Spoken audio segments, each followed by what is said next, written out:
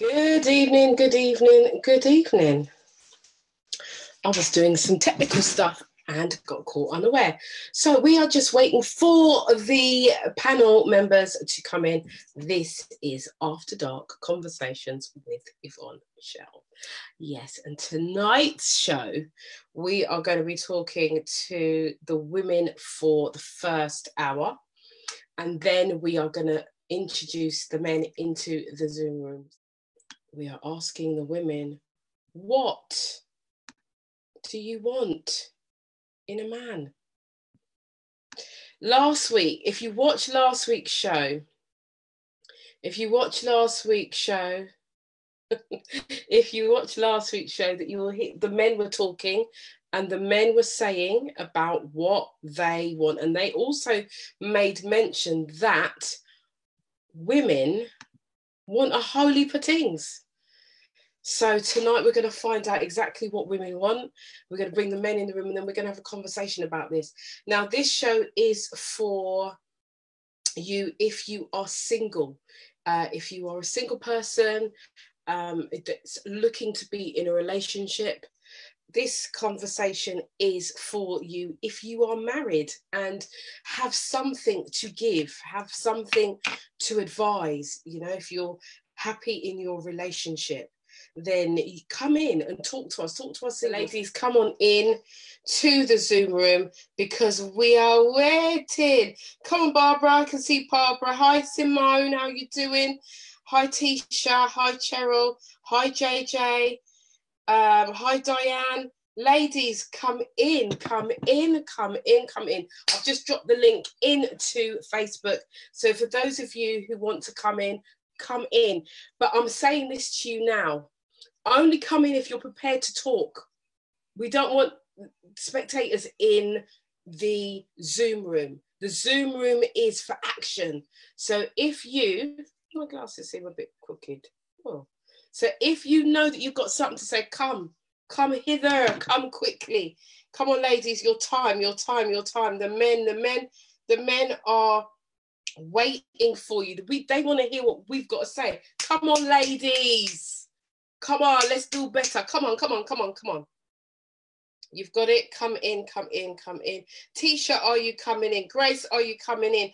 Barbara, come on in. Diane, come on in. JJ, Cheryl, come on in. Ruth, Simone, are you coming in? You always have great input on the Facebook, but it's okay if you're not on Facebook. If it's okay if you want to stay in Facebook. The men are going to be in Facebook. They're going to be watching. They're going to be taking notes because they're coming to put questions to us, ladies. So come on. Are we struggling? There is a code. Make sure you look on the... Make sure that you look on what the code is. There is a password.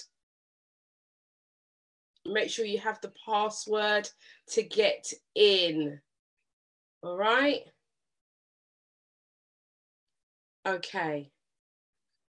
So Facebook. Tonight is the night.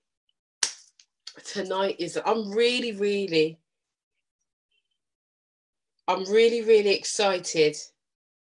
Simone says I'll stay on Facebook, thanks. All right, love, no worries. Oh, okay, so give me 2 minutes. It's saying the host has another meeting. Really? Okay, so hold on, let me do this. Let me see if this will work. I'm going to try something because this keeps happening. Hey. Okay, so let me find the other code. Oh my days, what is going on? This is yours. After Dark. This is it. Why is it saying there's another meeting? Let's see if it's this one. I don't know. Okay, let's do this.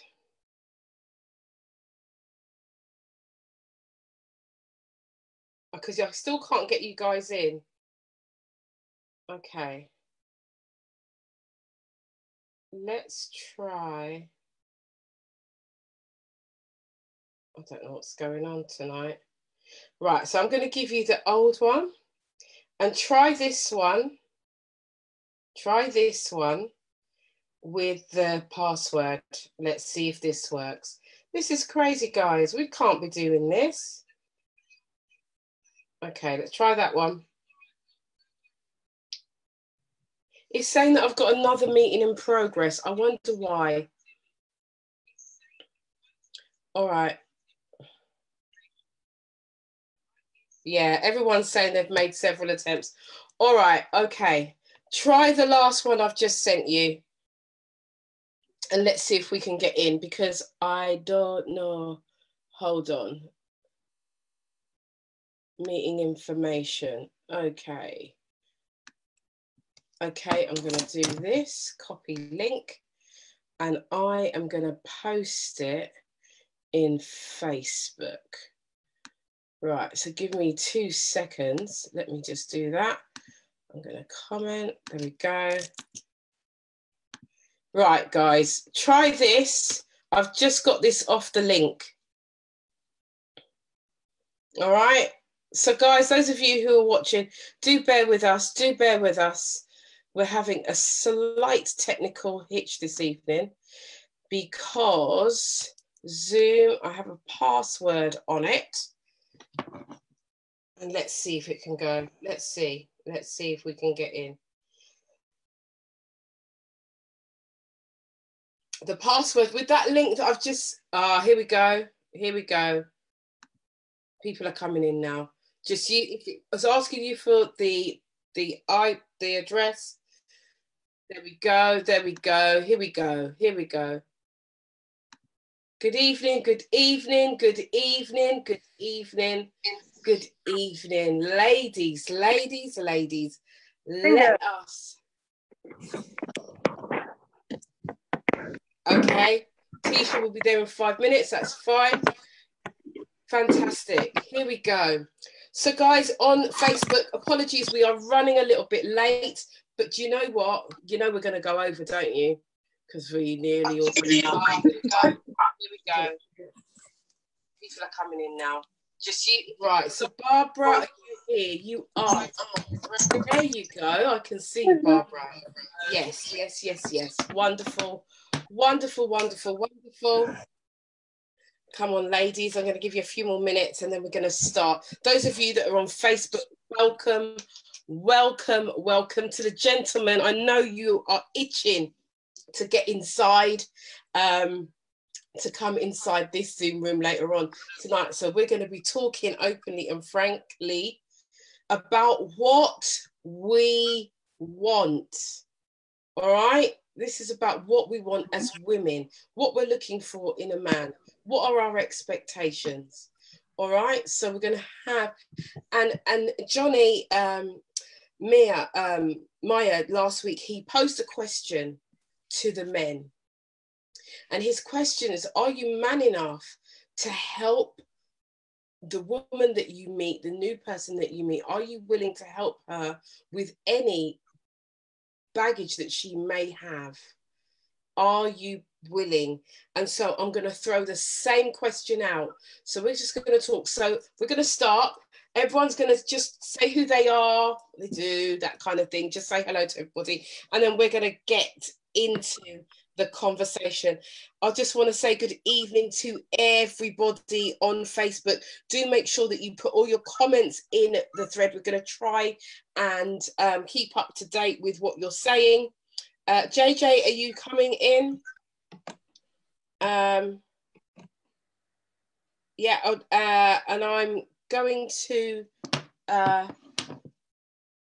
see where the ladies are coming in. They're coming in. They're coming in.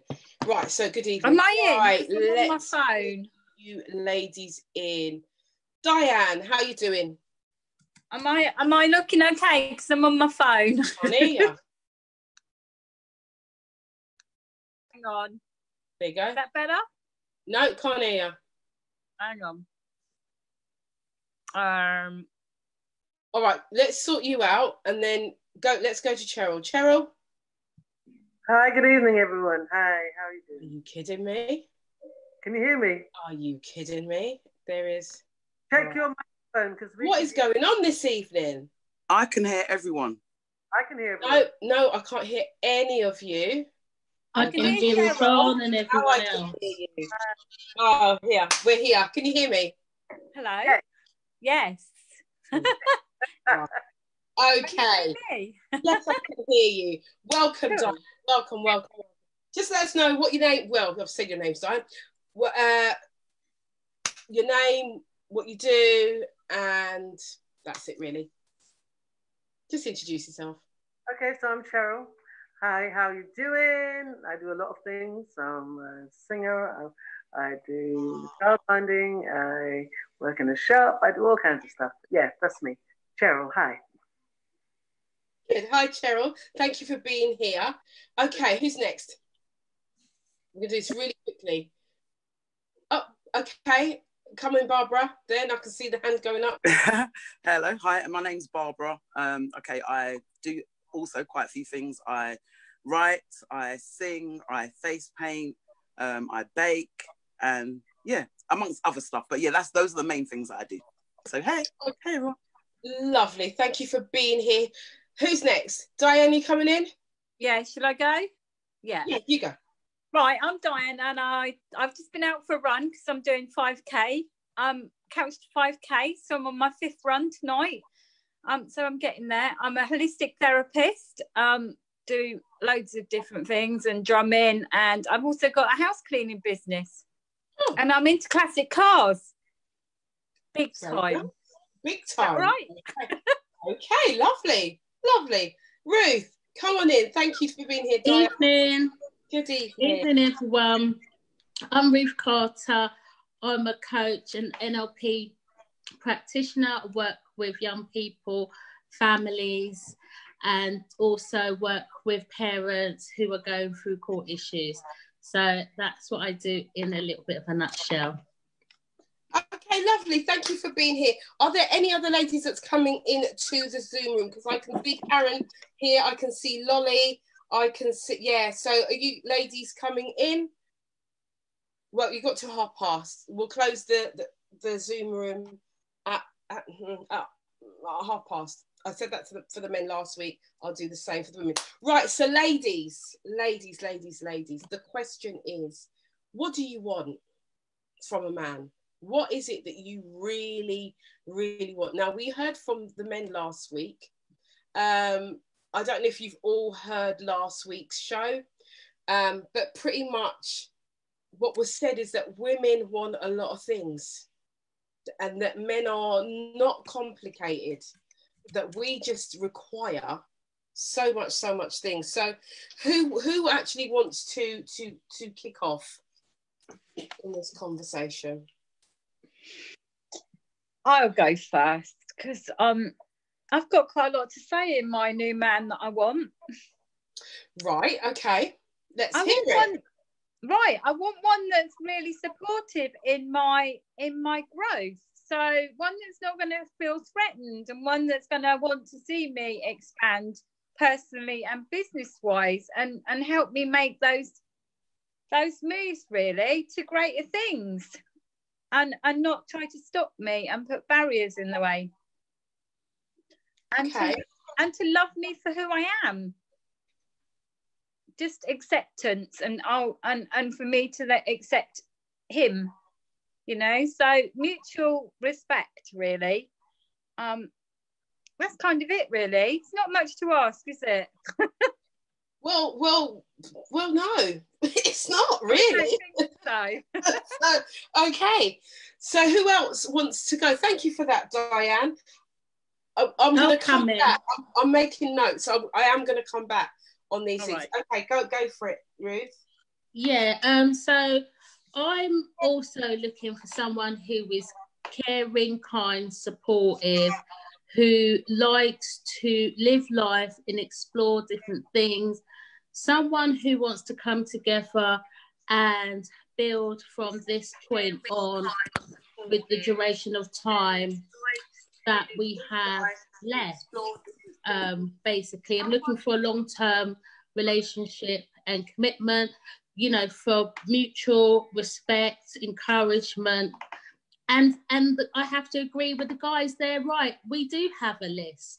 And I don't think it's long. I think these are just a list of characteristics, a list of like ideas, a list of what we would want and desire in a partner. I'm sure like they just don't want a woman. I'm sure they want their woman to look and act and be a certain way. And I have that kind of thing as well, that, you know, that I don't know what he looks like per se, but you kind of have some kind of idea that, you know, you'd want a nice black man or a nice maybe, but you broke up there, Ruth. You're breaking up. No behaviors or pardon? You broke up a bit. It just kind of paused. So you said you want probably the internet. Apologies. No worries. But those are some of the things, and I think they're just lists of qualities.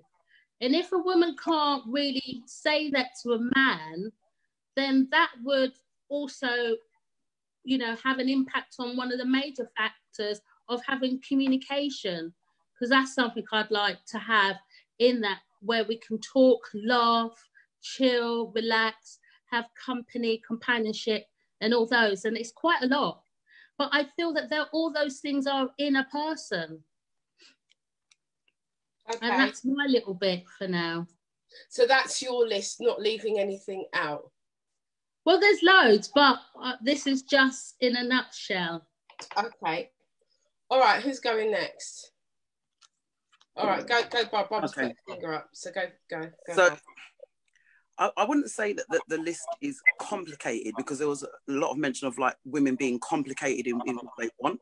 For me, it is a person who I can have as a partner, like a life partner. And I mean like a life partner in every different aspect of each other's lives, not just for me, but obviously I'd hope that we would complement each other in regards to, you know, the goals that he has, the goals that I have, that we can support each other to achieve our goals, to love each other, you know, unconditionally. Communication for me, as Ruth said, is massive, because if you can't communicate, to be honest, there isn't any hope for your relationship, because a lot of things that spur from that relationship or in that relationship, you know, it stems from communication. So communicating, even from, you know, the earliest of stages, what it is that you want from that person, for me is really important. But just having a person that, you know, we can enjoy life with as well and have fun with each other, you know, do different things, explore different things together, enjoy the same interests together also. But even if they have different interests, still be a little bit open to maybe trying the interests that they have. I think it's also about a little bit of compromise with regards to, okay, I haven't maybe tried to go rock climbing before, but you know, I haven't thought about it before. I've never, you know, that hasn't cropped into my head before. So just being a little bit open as well. But I don't think that my expectations would be seen as complicated. It's just kind of like you kind of set standards in your head of, you know, what you want in a person, in a partner. And for me, it has changed because when I was younger, I would probably say I would probably put up with a lot more nonsense, to be fair. But now my standards are higher. I haven't got time to waste, and I need to make sure that when I choose, that I'm choosing the right person for me. So yeah, that's it. Okay, lovely. Thank you for that. And next in, Cheryl, come in. Hi. Well, I guess for me, it's important that a partner lets me be me, which I think sometimes is very difficult, because when you've spent a lot of time as a single person and having to do what you need to do to pay the bill, you develop your own. So I don't necessarily want a man that I'm going to be carrying around with a handbag. I'm quite happy for a man to have his own interests. Trust, communication, support, and I think what a lot of people don't think about is end goal. What you want when you can't, you know, when the body starts breaking down and you're getting older.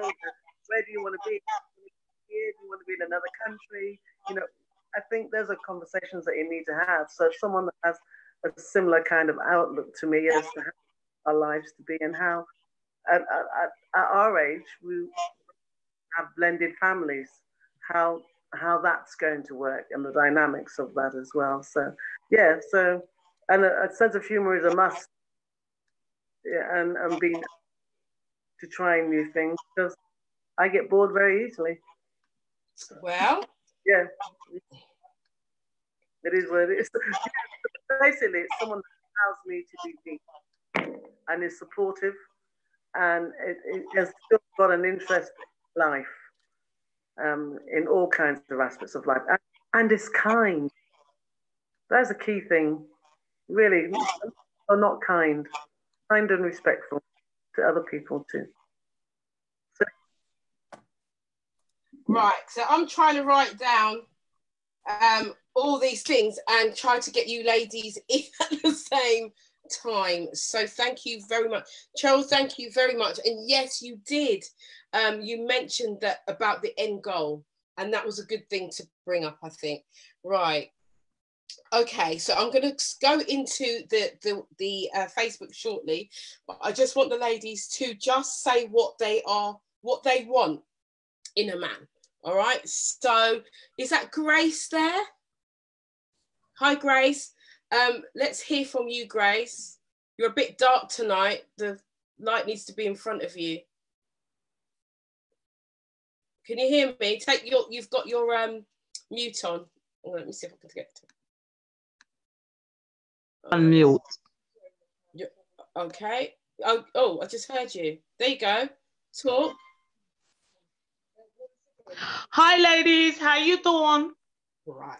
Hi, Grace. Right. So, Grace, what is it you want in a man? What is it in this man that you're looking for? Well, the man I'm looking for, firstly, he must have his own teeth. Okay. Yeah, I like man with teeth because there's no point biting my neck and the teeth come out. No, but seriously, I like a guy with a good sense of humor.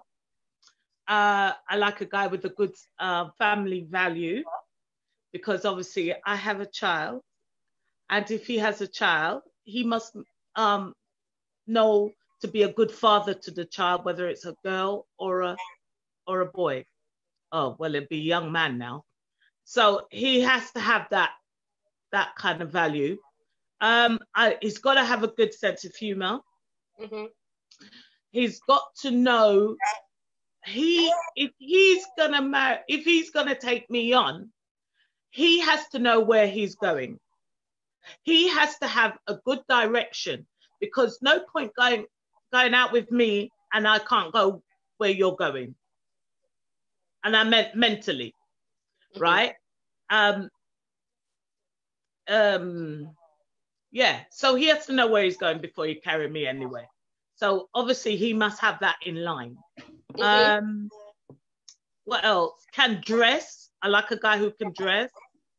I like a guy who I can have a good discussion with. It's not debate, but discussion.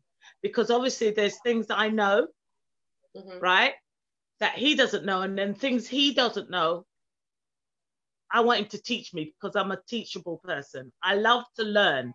I love to learn on the go. He's got to, well, I don't know about traveling now because we can't go anywhere right now. So traveling's out of the question. But I just want a good conversation with him and know where his heart is at. And he must have a little bit of candy in his eye because if I'm vexed with him and I look at him and he look cute, I don't vex with him anymore. But if he don't have the kind of cuteness, then I can't be vexed with him for long. I go, look at him, we should have glad him there with me. You know what I mean? But that is my sense of humor anyway. But yeah, I like a responsible man, a man good with finance. a man who'd like to spoil me rotten, because I will spoil him. A man doesn't get a queen. A man don't become a king unless he treats a woman like a queen. Well, you're dropping lyrics tonight. You're dropping lyrics. Say that again. A man doesn't get a queen unless a man doesn't become a king if he doesn't treat the woman like a queen. Okay. Men, I hope you're listening, because they're coming in to talk to us about it, Queen. Right, okay, got it. Okay, so who's next? Who's next, guys? Who's next? Thank you very much, Grace. We've got Karen and Tisha. Who's going first? Go, Tisha, come in. Hi, how you doing? I'm good. So what am I looking for from a man? Someone who can communicate with me. So that's really important. Someone who is driven, knows where they're going. They might not be there at the moment, but they know how to get there. And they've got massive drive. I love humor. Someone who's funny. I love that. I love good banter.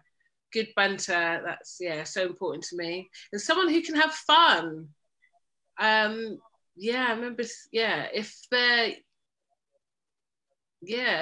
People can be old before their time if they don't know how to have fun.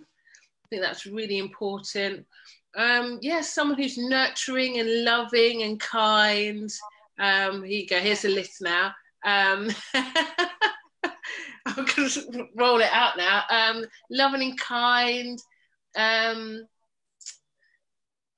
What else? Just open to new things, experiencing new paths. Someone who's into self-development. I think that's been a major one for me. I can't deal with people who are closed-minded or stuck in society. I really want someone who's on a path of self-actualization, and that we can grow together and explore new things together. So I think that's it. Okay, that's very and looks wise, I haven't got a particular type, but someone who's confident and has got a bit of swag. Swag, is that still a word? Swagger, just confident and dresses well. There's more. I'm gonna stop now. Stop. All right, okay, thank you for that, Tisha. Karen, come in. Let us know, what is it that you are looking for in a man? Hello, ladies. I trust that you're all well. So firstly, I'm not single. I am a 2-year relationship, but no ring on the finger yet, so it's not a done deal. Yeah. Mm-hmm.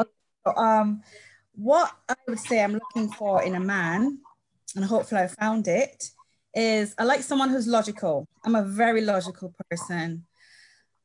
I don't suffer fools gladly. I don't like waffle. I like straight down the line people. I'm not saying that they can't be gray areas, but I just like people who just don't try to feed me any lines of ignorance and think I'm going to take it. And if I don't understand, I'm going to ask until it becomes logical to me. That's just the main thread of my being, I suppose. I like someone adventurous, and in that could be creative. I like traveling a lot. I like anthropology, so anything to do with learning about people, new experiences. As Tisha said, no one stuck in their ways or confined by any boxes. I'm not a stickler for rules. So if I want to snaffle a nice beer glass from the pub, I don't want somebody say, I don't like all of that. I like fun. I like crossing lines, being a bit on the edge, and that's what I need. I need someone who's like that. I don't like anyone who's self-righteous. I don't want anyone who's overly religious. I like someone who's open to ideas, experiences, people, culture, and on and on. I love someone who's ambitious. At this point I'm at now, I'm not into finding anyone who's at the beginning of their journey. You've got to be really 20 years. Know where they're going.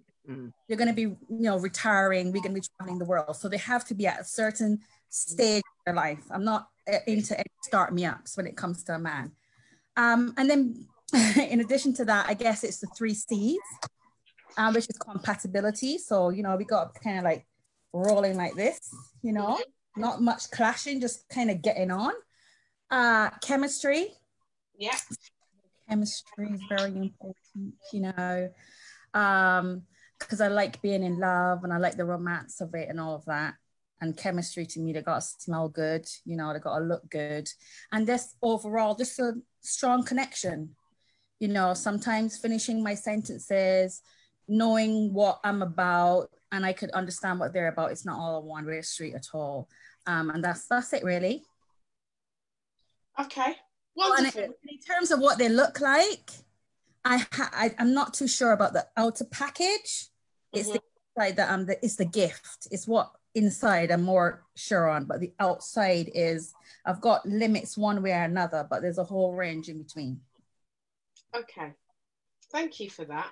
So we've got quite a range of things, but there are some common threads, as there were with the men. There are some common threads with the women, and the most common thread is communication. We like to communicate, and we like to communicate on a high level, which means talking, right? One of the things, I'm going to throw it out there because I don't want to forget, one of the things that the men said last week is that sometimes they don't want to talk. They just want to come in. They don't want to hear no conversation. They just want to come in and they just want peace. Right? They just want peace. Right? So guys, I hope that you are listening. Lolly Bailey, are you coming into the Zoom room? Just asking. The code is out there. The password is Radio 101. Come in if you want to come in. All right. So, okay. Right, so we've got some of the other females are saying, JJ saying, I would like unconditional love. What does that look like to you, JJ? And I'm going to start throwing these questions out. One of the questions, let me just mention what Johnny said. Johnny Mayer says, he agrees, I agree about the king and the queen quote, got to take care of your queen. Absolutely. Okay, So most of the ladies in this room are looking for men who are high communicators, right?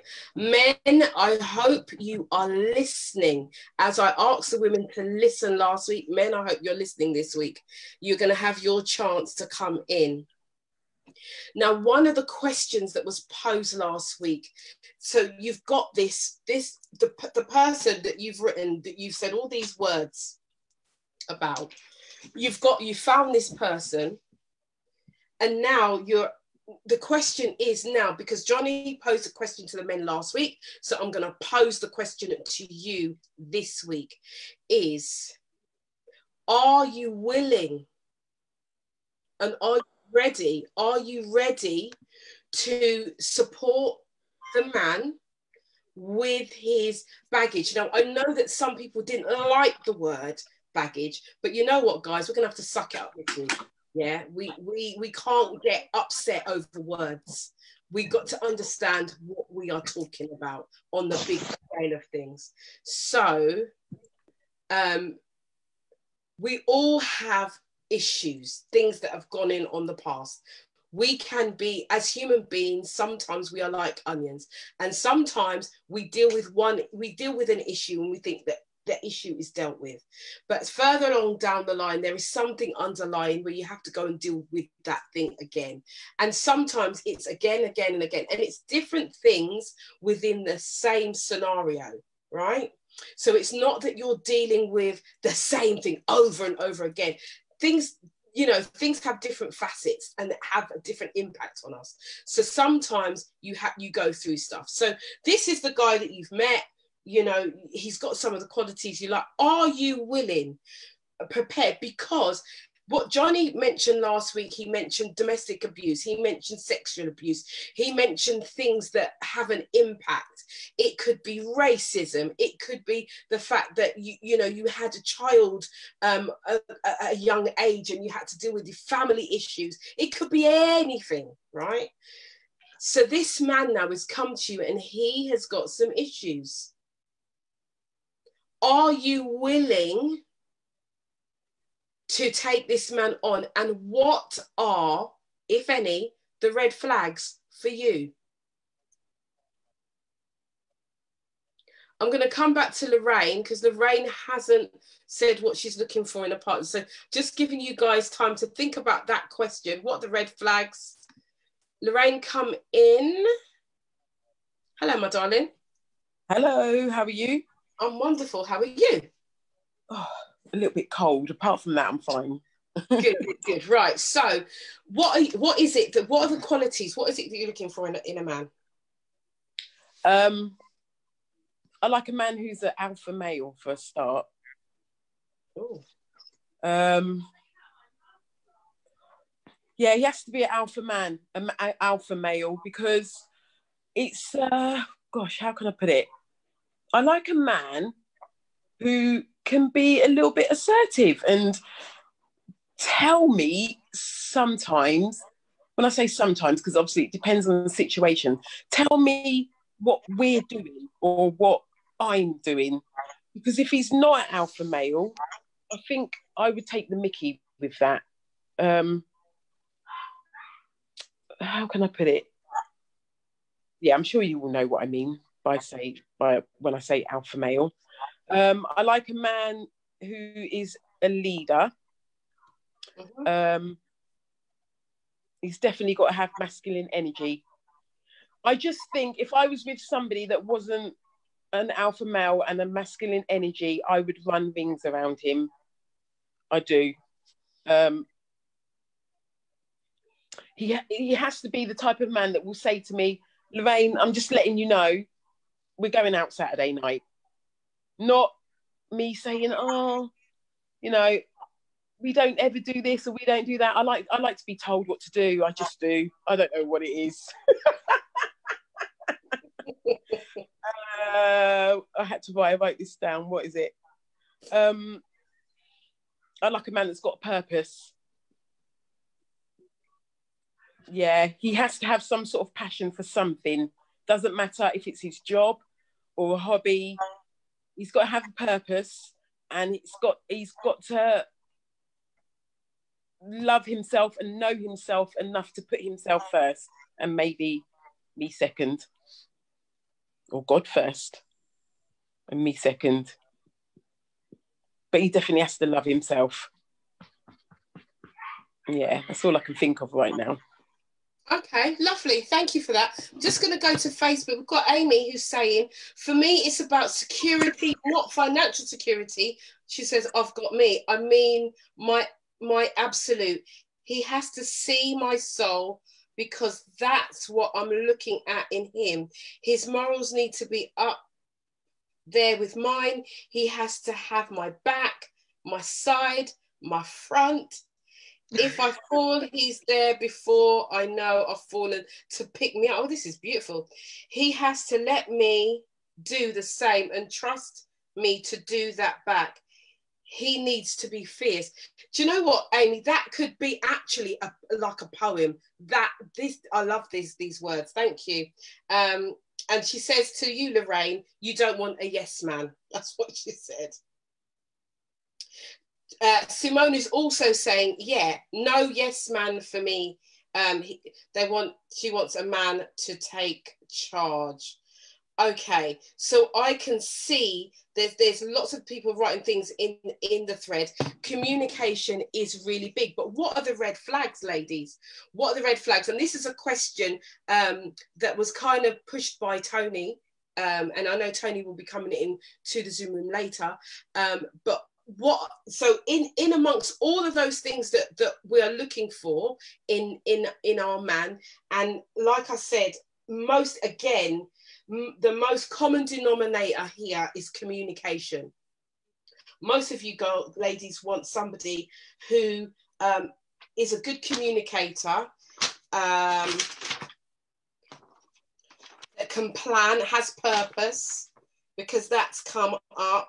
The king and queen thing has come up as well, you know, treating self-respect, acceptance, but communication, fun has come up quite a few times as well, but communication has come up near enough with everybody. So my question to you now is this. Like I said before, we all got baggage, we've all got stuff. We are grown people, we're seasoned. We have salt and we have pepper, and some of us have more. We have curry, we have coriander, we have all-purpose season, that's it. So if that's the case, now we are of an age, that means that we've been through certain things in our lives. That means that we may have some issues that are unresolved, and he may have issues that are unresolved. Johnny asked last week, are the men prepared to help us through? And he made a statement saying that we would be prepared, the women would be prepared to help the man. But my question to you tonight, ladies, is are you willing to help the man through his issues? And if so, what are the red flags? What's the cutoff? Let us know, because the men want to hear. I know I'm going to come in and say a few things after, because I ain't said much. So I'm just throwing it out to you, ladies. What are the red flags? Barbara, come in. Okay. Right. So, yes, I would be prepared to work through the issues that my man has, because at the end of the day, if I'm coming into a relationship, I am conscious of the fact that I too will have my own stuff, as they say, that I might have to deal with, and I would expect him to support me through those. So it kind of goes both ways. But saying that, again, relating to the whole communication, and this is speaking from previous experience, knowing that someone has issues and things that they need to deal with and wanting to support them can only go so far if that person is kind of willing to allow you to help them with that baggage. Just an example of, if you know that it's something that you need to talk about and the whole communication thing, but every time you try to address anything, you constantly get shut down, and they're never willing to take that step to meet you to communicate, when that is literally the only way that we can get past that barrier to address the baggage, then for me, it's a brick wall, because you can't go any further. Then how do you get to address the baggage? So whilst I'm more than happy to try my best to address the issues with you, to help you, to support you, to maybe even help you, signpost you to further help, etc., if you're not willing to make that, meet me halfway and communicate, there's nothing I can do about that. Do you know what I mean? That for me, that would be a massive red flag. Constantly, every time you try to address anything, there's an excuse why you can't talk, or you walk away, or putting up barriers, or you've got to go and do this, because it wears you down after a while. And at this time in my life, no, if you need to be able to work with me, and yeah, so that's my view anyway on it. Okay, come in, Frank. Thank you, Barbara. Thank you for that. We're going to come back to that. Barbara, Lorraine, come in. Unmute yourself. Because I didn't see the whole show, I don't know if anyone said, I'm going to put it out there.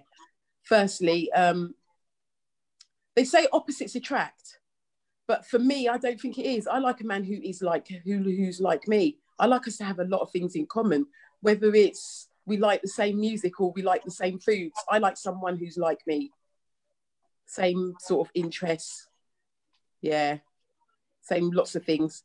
And I'm going to put it out there. I like a man who likes sex. I can't be with a man that doesn't want it just as much as I do, because I'm not going to lie, sometimes it's been an issue. I can see Cheryl laughing. I've been with men where that's been an issue. I've got a high sex drive and he has to have a high sex drive as well. And sometimes I was speaking to a friend about this the other day. Sometimes I think age has a lot to do with that as well, because us women, our sex drive is different at different times in our lives. And I don't know if that could be a subject for another day, because I was saying that I think men my age, their sex drive isn't as high as what mine is right now. I probably would be looking for someone in their 30s. I don't know. But I've got a match in all areas. I like somebody who is like me. Yeah. Good. Thank you for that, and thank you for bringing that up. We're going to go back. We're going to touch on that. I'm sure the ladies are going to jump on that now. I know I'm certainly going to jump on something a little bit later, and it's not what you're thinking. No innuendos meant. Hello. Okay. Yes. Anyway, come in, Karen. Come in. Come hither. Come on. Yeah, if you yes, it lovely. Hello. Red flags. So red flags for me are people who continue to have excuses. You want to be able to achieve certain things, but it's always somebody else's fault, or it's your mother's fault, or it's your father's fault, and it's going on, and you're over 40 and you're still coming with the same excuses. So those are red flags for me. I also like to know quite quickly what their relationship is with other people. And I really take note of how they treat other people around them, whether if we're in a restaurant and they're talking to the waiter or waitress, or, you know, just their social demeanor, just how they are. And I take a lot from that. I'm not one to test people. I don't deliberately go out of my way to test people or to push boundaries to see how they will react. It's just, you know, as I'm getting to know them, just, you know, how are they from day to day? But I think in the first place, I am not really attracted to, I would say, people who tell straight away they're bad boys, I guess. I'm not really attracted to that. I like nice guys. I like nice people. So sometimes when it comes to things like that, the red flags might be a little bit harder to discern, and it might take more time to find out because there's, you know, quiet layers underneath. And I don't like people who are quiet. I want to like people who are too quiet, don't really want to talk about things, internalize too much, mull things over too much. I don't really like that. That's another red flag for me. And if, Karen, you met somebody who had a few issues, would you be willing to work through those questions, with those things with that person? And if not, what would be the red flag in that scenario?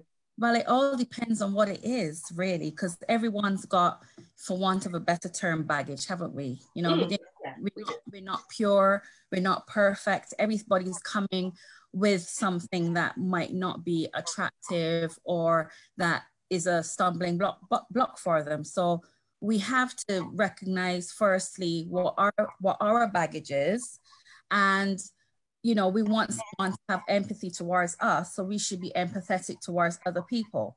But there are certain boundaries that, there are certain, you know, things that I just wouldn't want to deal with, you know, and I wouldn't go with a man in the first place if he's got some of those things in place. So what would that red flag be? That's what we're trying to ascertain. What would that be? What would it look like? Someone who's too overtly disrespectful or aggressive. I don't like it. In terms of, you know, if they've got like a very disrespectful man when it comes to other women in their life. So, but they have to have women in their life. I wouldn't like a man who has got no girlfriends. And then I don't want a man who's got too many girlfriends. You know, they need to be able to have platonic relationships with the opposite sex. I think that's important as well, because then they can get, you know, different views. It's not just always a man's, you know, from a man's perspective. So that's what I'd like. Other red flags, not specific to race, but, you know, too much explosive relationships in the past. If every time you're in a relationship with someone, it breaks up because there's some big, massive explosion that happened, that would be a red flag for me. I can understand going out with people and the relationship coming to an end because of X, Y, and Z, but, you know, you just realize that you don't get on. But if it's like, you know, throwing things out, a lot of things thrown out the window, this thing got stolen, somebody almost ended up in jail, all that is just too much for me. Okay, lovely. Thank you, Karen. I know Lorraine's got you've got your hand, but the other ladies are going to come in. Just say what you need to say quickly, Lorraine. Yeah, come in. Oh, I was going to say what Karen just said about how he treats other women in his life. To me, it's, if his mother is still alive, it's very important to me. That's a red flag, how he treats his mum. If he talks to his mum like dirt and disrespectfully, how is he going to treat you? She's right. How does he treat other women? And I just wanted to quickly go back to when I was saying about a man being an alpha man. To me, I always say that just because a man hit his, I don't know, his ex-wife or his ex-girlfriend or the girlfriend before that, doesn't mean to say that he's going to hit me. So if a man will hit a woman who he can get away with hitting. And so therefore, when it comes to baggage, like what Karen just said, to me, that doesn't matter. It's how he treats me and how he treats his mum that I'm going to judge him on that. How he treats his mum. It's a big red flag if he's wrong to her. Doesn't matter how he treated his ex-girlfriend. He could have changed from then, since then.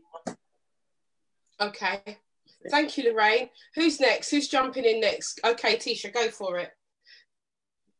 So, yeah, red flag. For me, it's when they're not consistent. So I'm thinking, like, when you're getting to know someone, so like dating and stuff, this is where this is where I'm talking. So if they're not consistent, like they say they're going to ring you or whatever, and they keep letting you down, I've learned that's a red flag. I mean, yeah, they have excuses and stuff like that. Yes, they can be valid, but if it keeps on happening, I've really got to take that as a red flag now, because with experience now, I've seen that. No time. That's quite a big one as well.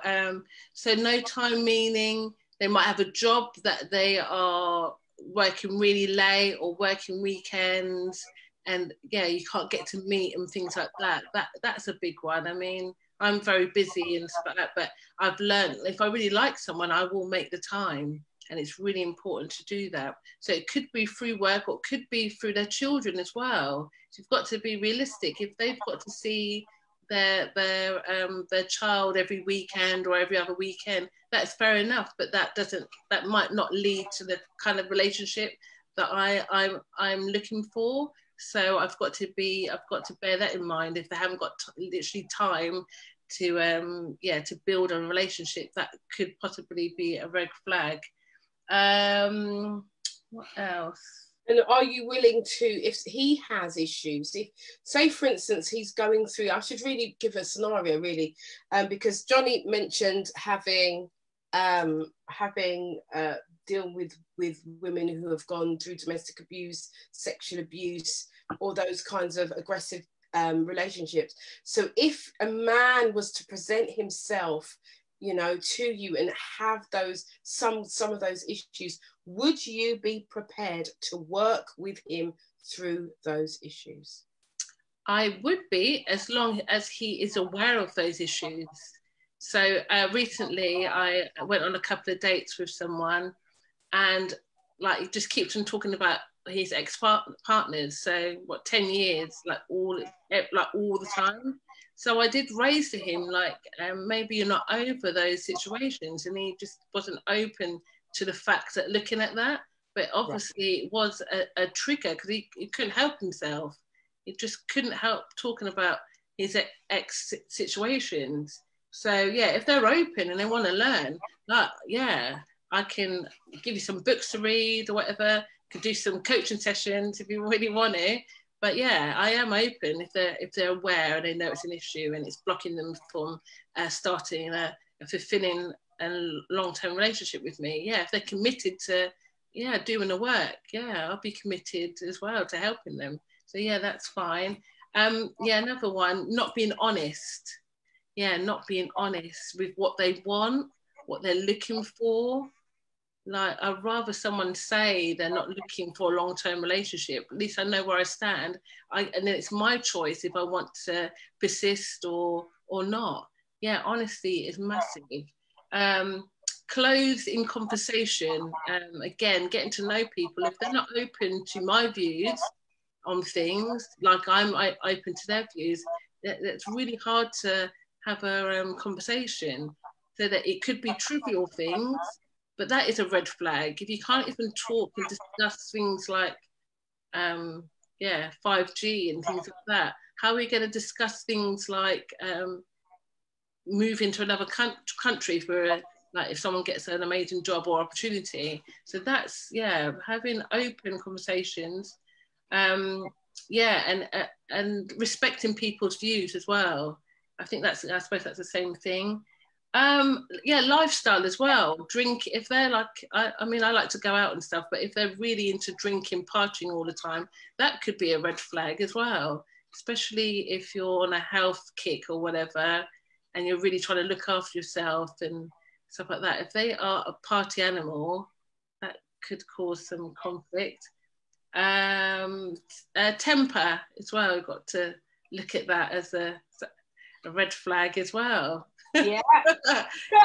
The list is going on. I've literally had to write them down because I was thinking, I usually just think off the top. But temper, you got to be mindful. Like, if you're driving and they just kick off at something, or they're rude at, rude, like in a restaurant or something, and they get upset and they can't calm down and things like that, that could potentially be a red flag. Like, again, yeah. And one more.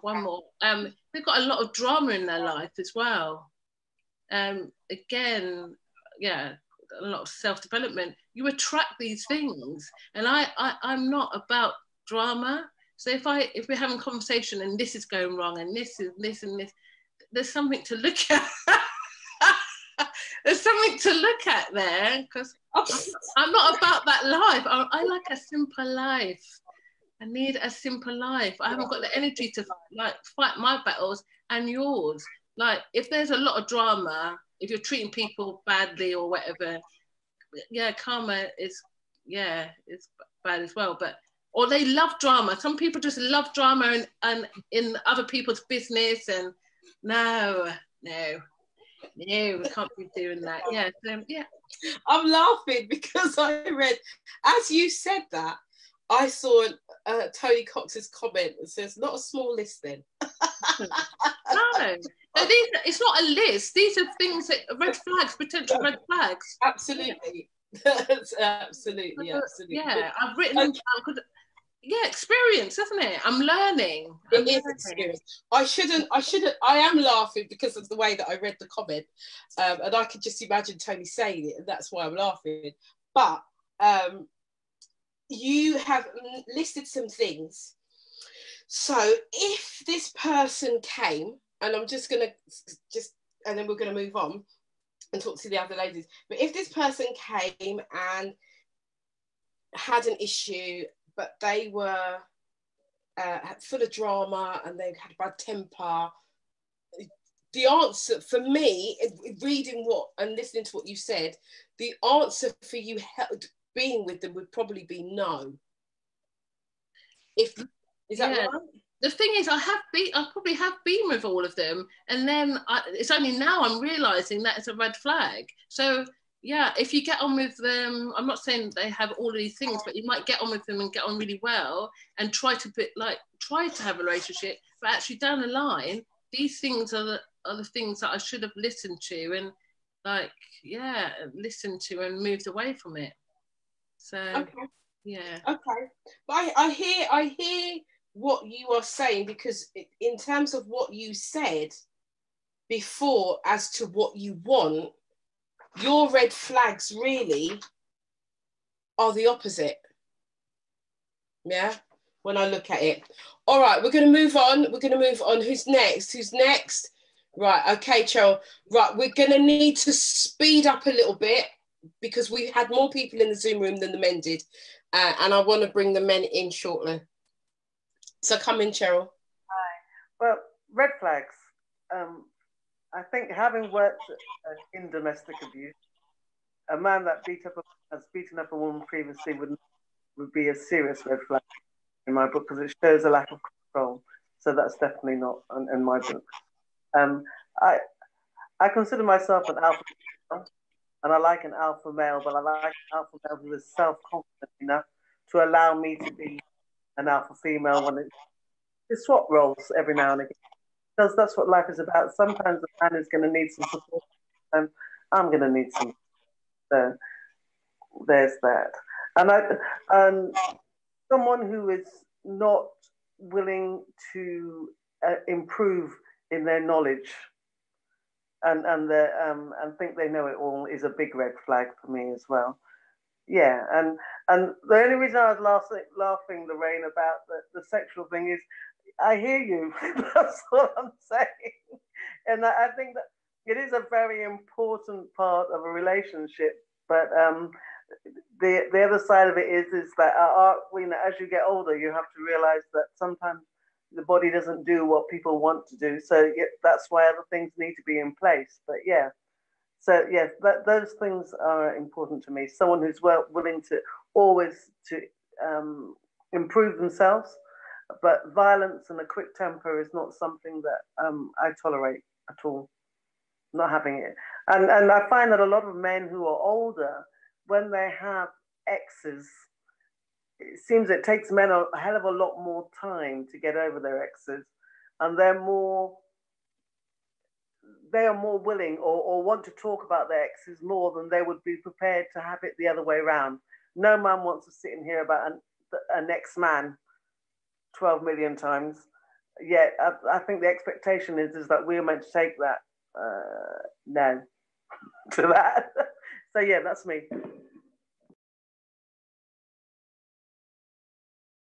Thank you, Cheryl. Thanks for that. I'm going to come on to the sex thing, but I'm going to go to Ruth. Just quickly, I'll just be quick. I don't. A red flag would be someone who is passive aggressive, condescending in their language, tone, in talking to either addressing myself or anyone around me, my children, things like that. That is a red flag for me. And in wanting and willing to help a partner, it would really have to depend on what those issues were. If it's someone like Cheryl said with a history of domestic abuse, I'm out, but there are services there to help people with those types of issues. Also with cocaine as well and stuff like that. There's services out there to help you with those issues, because sometimes things can have a financial impact on the family home. And just reflecting back, I had a date with one guy, and after the date he was like, oh, do you have 60 quid? And I said, no, I don't have. He goes, I really need 60 quid. So he could get himself, I don't know what it is they call it, but it was cocaine. And I just cussed him out. I couldn't believe it. Boom, done. Never saw him again, because I was like, nah. So I wasn't willing to work with that. I've got children. You know, we've got to think about safeguarding and things like that. Don't want to have blah, blah, blah, blah, even though my children are older, I don't want none of that, because it's not necessary. They've not used to it. I'm not going to start a pattern of, at this age, doing that. And in terms of like, if a partner had something like erectile dysfunction, yes, I would work with them on that. I would be willing to work with them on that if they were willing to seek their medical help or de-stress or whatever it is that they needed to kind of fix that. But they would have to be very good with their mouth if that's the case. Yes. As a compromise. Yes. You know what I mean? I can see some hand movement going. There would have to be. Ladies.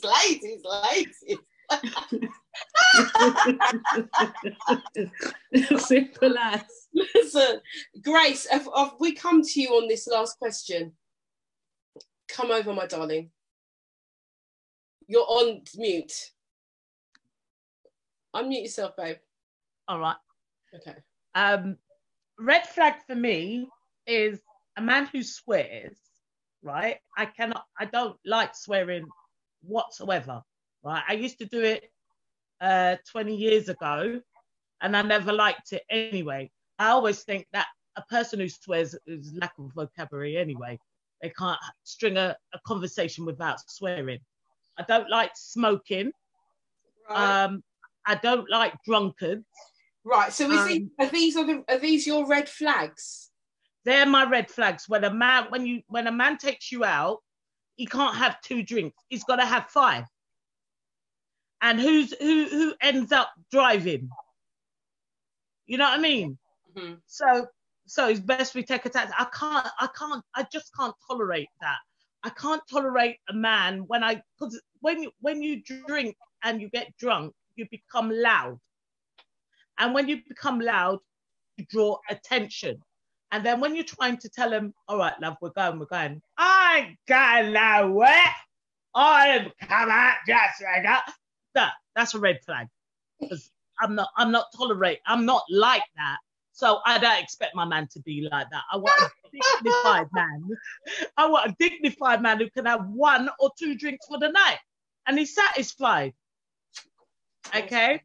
Yeah. And I like Lorraine said, and Cheryl said also, no, but what Lorraine said, she doesn't mind if a man had a history of whatever he had with women out there. And then obviously he's changed when he come to you. Go away. I don't like a man who ever lick a woman unless it was 50 years ago and then he must be 70 now. You know what I mean? So he's never hit he's probably only hit a woman once. That's 50 years ago, then I can tolerate that. Right? And then I can't, what is the other thing I don't like of a man? When I'm talking, he's talking over me. Ooh. I like a man who listens, and I will listen because I give him that courtesy. You know, I would respect him, but he's got to listen, and a lot of men do not listen. They take in whatever, and then, oh yeah, that's it. A man without friends, that's dangerous. It's like having a man who's quiet. Right? A man without friends. I need to know your friends. I'm talking about male friends, you know, and every man should have a girlfriend, a friend as a girl, right? Every man should have one of them, but don't chat my business to them. Right? But wow. I love a man who's got good bona fide friends that they grew up with and they stuck together all the way through. They are good men, because I've got brothers, and one of my brothers got friends for 30 years, and there's about 30 of them, 30 years, and they're still bona fide friends. Okay. And that's red flag for me if a man, and I don't want a man to come in and have no friends, no one ring him up. You know what I mean? No one ring him up and he just sit there and watch the telly after him come on from work or whatever he do and just stay there and you ask him how, oh, it's all right, love. Come on. You must be excited for the day. And if something goes wrong at work, come and talk to me. Communication is the key. All right, lovely. Thank you, Grace. You're welcome. Jokes. Lorraine, come in because I can see your hand up, and then I'll take it further. Go on. Oh, I just wanted to clear up quickly. I wouldn't ever date a man that's hit a woman. I was using the sentence as an example of a point I was trying to get across. I just want to say that, because any man that tried to hit me, I don't think he would be alive, or he wouldn't have any tings left when he woke up in the morning. I was just trying to say that just because you've done something to somebody else, it doesn't mean to say that you're going to do it to me. I'm not going to judge somebody off of previous actions. I would not date a man that beats women. Just wanted to clarify that. Okay, thank you. Right, so ladies, right, this has been very interesting because the list has got longer. I think we communicate very differently from men. I am going to let the men into the room shortly, so men, get ready. I wanted to cover a point that was made. And I think Lorraine brought that up, and I think the ladies would know that I would go for this comment out of all the comments that were made this evening.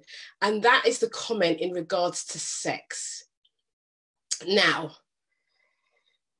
I don't know if the people on Facebook that are listening, or you guys that are aware of this in the Zoom room, but a man's sexual peak is very early on in his life. Is when he's like a teenager, 17, 18, 19, 20, 25. That's his peak, right? Whereas a woman, her peak comes in her 40s and her 50s. You know, it depends on, and those women who are into the 50s, it depends on how the menopause, if they're going through the menopause. I'd have to mention it because it's a fact of life. It depends on how that is affecting our hormones, right? So when Lorraine said it's very important that the man has the same sex drive, I have to say, for me personally, it is absolutely imperative that he has a strong sex drive. Imperative. It will not work for me if the sex drive is not there. If he's flopsy-lopsy, it will not work for me. He will have to go and seek out Viagra or something. And like Ruth said, he have to learn to use his tongue very, very well for me to satisfy. And I'm just saying it. Or you know, listen, that's why there are sex toys. Hello. But if I have to depend on a sex toy to satisfy me, we're going to have problems. I'm just saying. I'm just saying it as it is for me. And I haven't really said anything tonight about what I want in a man. But and that is why, I think last week, something was said last week, or it might be the week before, and I said, well, I think it was the week before, Shalomi had asked, what if the man is small? And actually, Shalomi sent me a picture of a man with a very small penis. And I said that Yvonne Michelle, would have to say, let me see it before if we're waiting for sex before marriage, if we're waiting, I'm going to say to you, let me see, because that's how I stay. And that might be me being an alpha female, I don't know, but that's just because of the importance of what that means to me for being a single person now and withholding and waiting. My man has to come strong in every way. Hello. Right, so I can see Karen. I'm going to bring the men in shortly, and then I'm going to read out Desmond Edwards' comment before we're going to let the men in. Karen, come in. I could never understand women who get to the point of the bedroom and don't know how big their man is. I can't understand it. I just don't understand it. How do you get to the point of the bedroom, unless it's the same night you meet him, and you ain't done some sort of fiddling before? I just don't ever understand that. So for me, when I hear those stories, I'm like, what, really? I mean, how old are we now? You know, we're big women now. There's ways of, you know, finding out things before you get to that point. I just can't ever understand it. For me, I don't know when my sexual peak will be, but I hope it's not now, because my man is very, very far away. So that's a big issue for me, because I never thought I'd be in a relationship where the man never did it. And especially with this coronavirus business going on, I don't know when I'm going to see him again. I'm trying to hold on. I'm scratching the post like a cat. And, you know, I'm just hoping that I'm not too old and my peak don't go long before we get together. Because really and truly, it's hard times, Yvonne, hard times. And I like it. I'm a very sexual person, but I'm trying to be a very good girl. Yeah, trying hard to be a very good girl, because I would break the lockdown for some right now. I'm telling you, I would break it down. Well, I will have to say to you, Karen, because they put this new law in about this said That thing. law, You can't stay overnight. They would have to break in my house to find out what I'm doing in there. I said, well, Boris, it's best you make that rule now, because I'm say thinking if whatever I had you a man, want. I'd be telling Boris that he would get a one finger salute from me, Listen. because I'm doing what I want to do. Boris would never have made that law if he wasn't with that chick right now. I'm telling you now, Boris would never let that law take place, because Boris. If it's good enough for the scientist to have his mistress come in his yard Exactly. all them weeks ago, don't tell people what to do. I'm sorry. You could send the police to me as day is day, because a man would be up in here. Send the police, they're my friend. That's what I'd say, like that woman that was in Jamaica that time. Me and the police, they're my friends. Send them round, because I'm sure they would like to see what I'm doing. I will crack that law right open. So Desmond says this. The reason why some men's sex drive is not high is because of their lifestyle. He will need to have a healthy lifestyle. It could always perform, maybe he could always perform good, but he might suffer from something like diabetes, high blood pressure, which affects the sex drive, and which is true. We know this to be true. I've had a good friend of mine tell me this, that, you know, he couldn't speak to his wife. He felt really, he felt that his manhood had been affected. He spoke to me about it. He was very distressed about it, didn't know how to talk to his wife about it. And we did some therapies, and I said to him, go and tell your wife.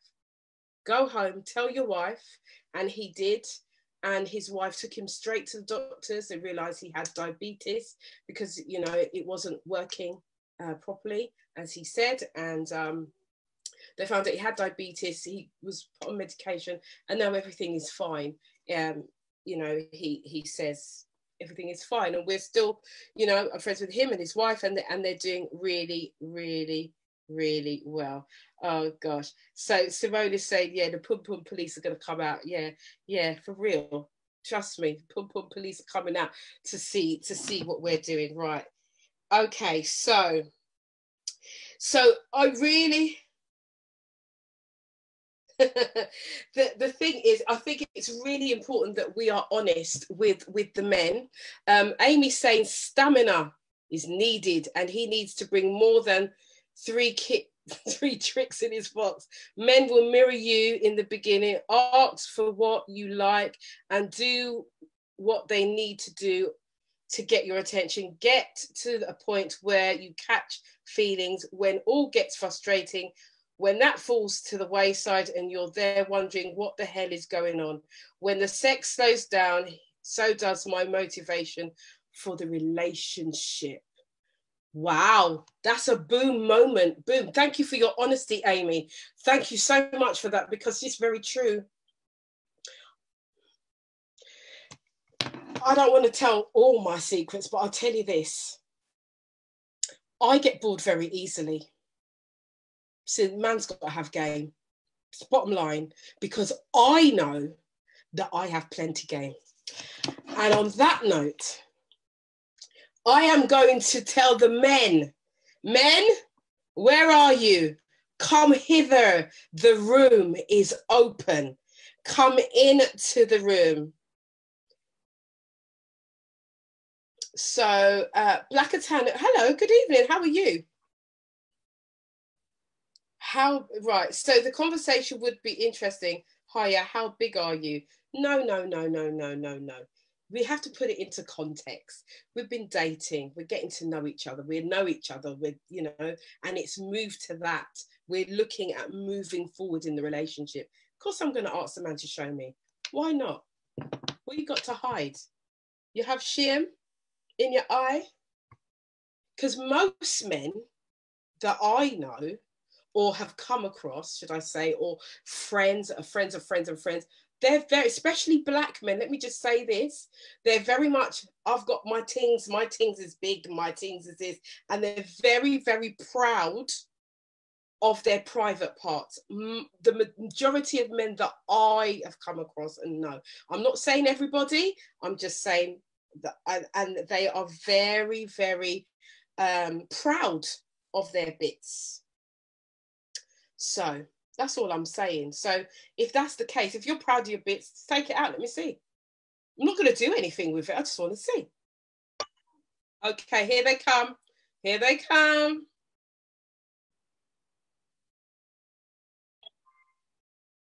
Hey, Theo.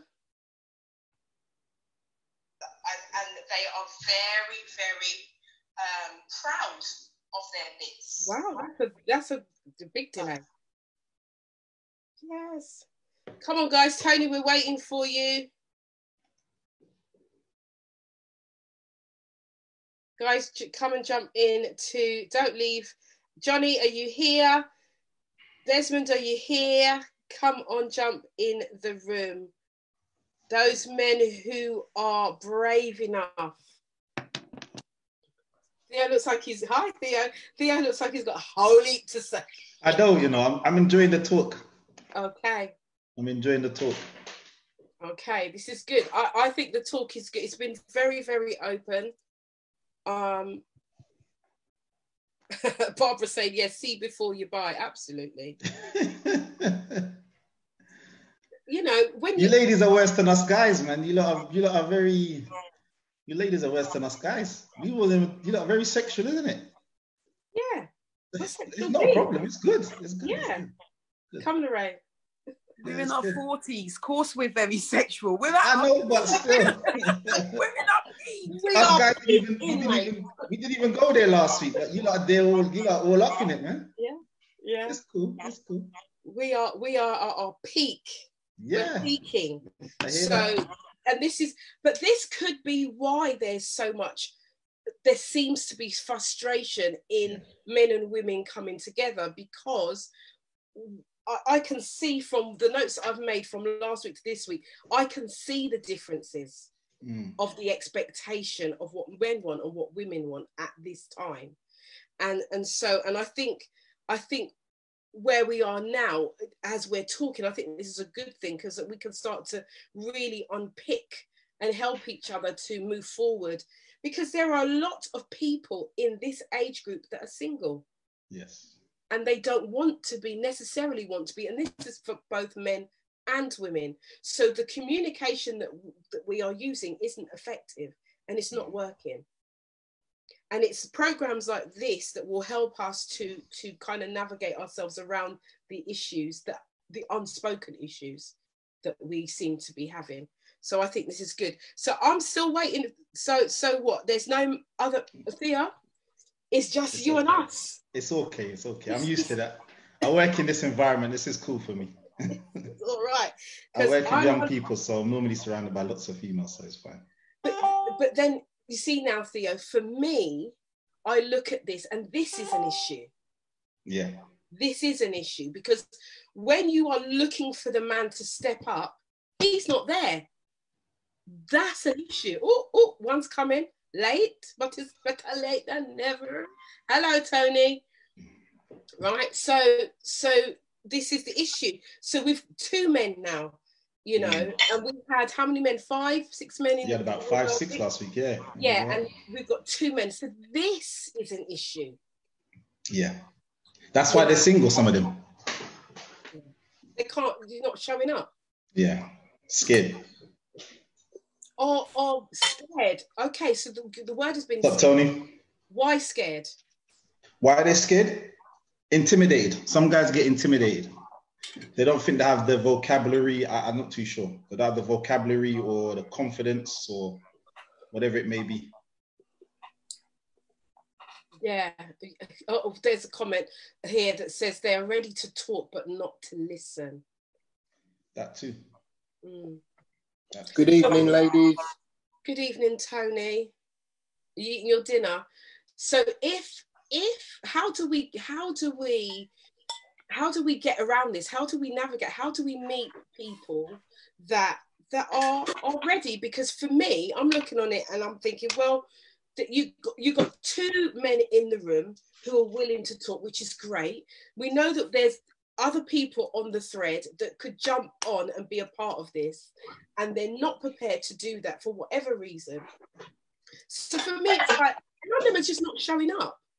And then when we as women are like, you're wasting my time, they get funny. with us because, oh, you think you're nice, or you think you're too stush, or blah, blah, blah. But actually, we're waiting on you. They're just fragile. They're fragile. Scared from the past histories, past females. Some of them don't know that, like we spoke about last week. They see this strong, independent woman and they're saying, I can't compete because financially they might not have enough money, which tends to be a lot of the issue sometimes for some guys. Financially, I'm not altogether there, or I don't have my own place properly, or I've got baby mama dramas, whatever it may be. So they're like, you know what, this woman seems to be strong and got it all together. So they get intimidated. Because you lot are talking, as I'm saying, it's quite interesting. You lot are talking very openly about everything. You know, what you expect, the size, everything, all that. And some guys are like, oh my gosh, that's too much. And then they start running because they're saying, oh, maybe I don't fit, maybe I don't match up. I can't match up to that, or the expectation. So they say, you know what, let me go for someone that's easy, that's not so strong, that's not so independent, or got it all together. Okay. Come in, Cheryl, come in. The one thing that, any woman was that anything about a man having a lot of money. I think most of us want a man to know where he's going, or, or at least have a plan. Especially when you reach a certain age as well. We understand what life, divorce, separation, all the rest of it plays a great part in where we're at. But not one woman here mentioned anything about having money, but it is about knowing where you're going. And it's the same thing that I've said before, is that men seem to deal with the disappointments of their love life in a much harder way than women do. And it may well be that's because we talk to each other about those things, where I think it's very hard for you men to get together and cry to your mate when your heart's broken, because men get broken too, because there's all the things associated with that. But yes, I think you're very right. Men are very fragile, but you still have to step up. I find at my age, I want a man to step to me. I don't necessarily want to be chasing a man at my age. I want someone to step up to me and show me that they're interested and that they're worthy. And worthy is not about having money. It's about having a plan, about talking, about being open, all those things. So I just wanted to interject with that. Okay. No problem. Can I comment on that? Go on, Tony. Okay, so I'm going to disagree with you, Cheryl, about men moving on. Because if it's about men moving on, then how come men are the ones who've got 3, 4, 5, 6 failed marriages? Women, you get married once, and then if it don't work, that's it. I'm done. Never getting married again. Now that's again. I want to say this up front. I make a lot of generalizations. I was about to say that was a real generalization. But it is a big generalization. Generally, women marry once. Yeah, if you go do your research, you will see women marry once generally. They don't get married 2, 3, 4 times. Yeah, me personally, I've been married twice already. I'm looking for number 3. Yeah. So men get over this. We get over disappointments in relationships. Yeah. Women, they harbor like, oh, the last man that did me, he did me wrong. That's it with men. I'm never getting. And then your next thing is like, 10 years, 20 years down, you're still not with a man. And look at Shalomi. No, yeah? hold on. Was it not Shalomi? Who was? Someone hasn't had a man in like 10 years. That was somebody else that was on the call last week. It wasn't Shalomi. Shalomi wasn't here last week. Somebody on the call last week said that I haven't had a man in 10 years. And I'm like, rah, 10 years? Because I don't know a man who goes 2 years without a woman. Okay. Lorraine, you're going to come in, but I'm just going to respond to what Tony said. In regards to that comment that was made last week, the lady who said that she hadn't had a man for the 10 years, it was by choice. because she's looking for something specific. Doesn't mean to say she hasn't been out on a date, but she hasn't had that sexual contact for 10 years because she hasn't found a man worthy of it. And so, and I understand that. I understand that because women and men have different values when it comes to sex. And we have to remember that men project and women receive. And sometimes we don't want to receive from any tagalang man who's just saying, yeah, the words that he thinks that we want to hear. So a woman will hold back from having sex. She might date, but she might not have sex. So, and I do think there are women out there who marry just as much as men, but we have to remember that there are more women in the world. So statistically, it's going to be less for a woman anyway. The statistics will always come out less for the women because there's more of us. Lorraine, come in for me. Right, I'm going to generalise on the back of what Tony just said. I'm just going to generalise. Us as women, we are more committed when it comes to relationships than men are.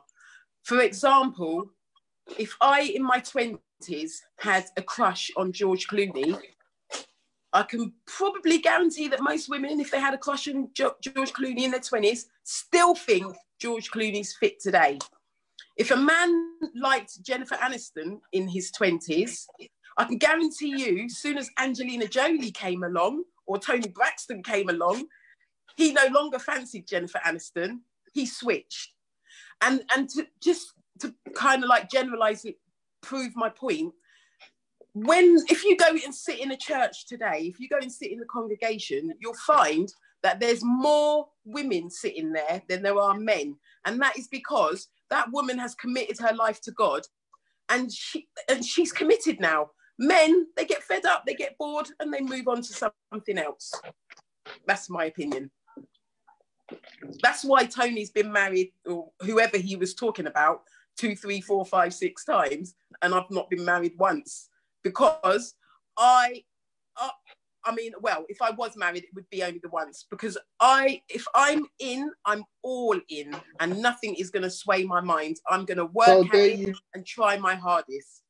Not just going to quit because if we're not getting on anymore, then there's definitely a communication problem.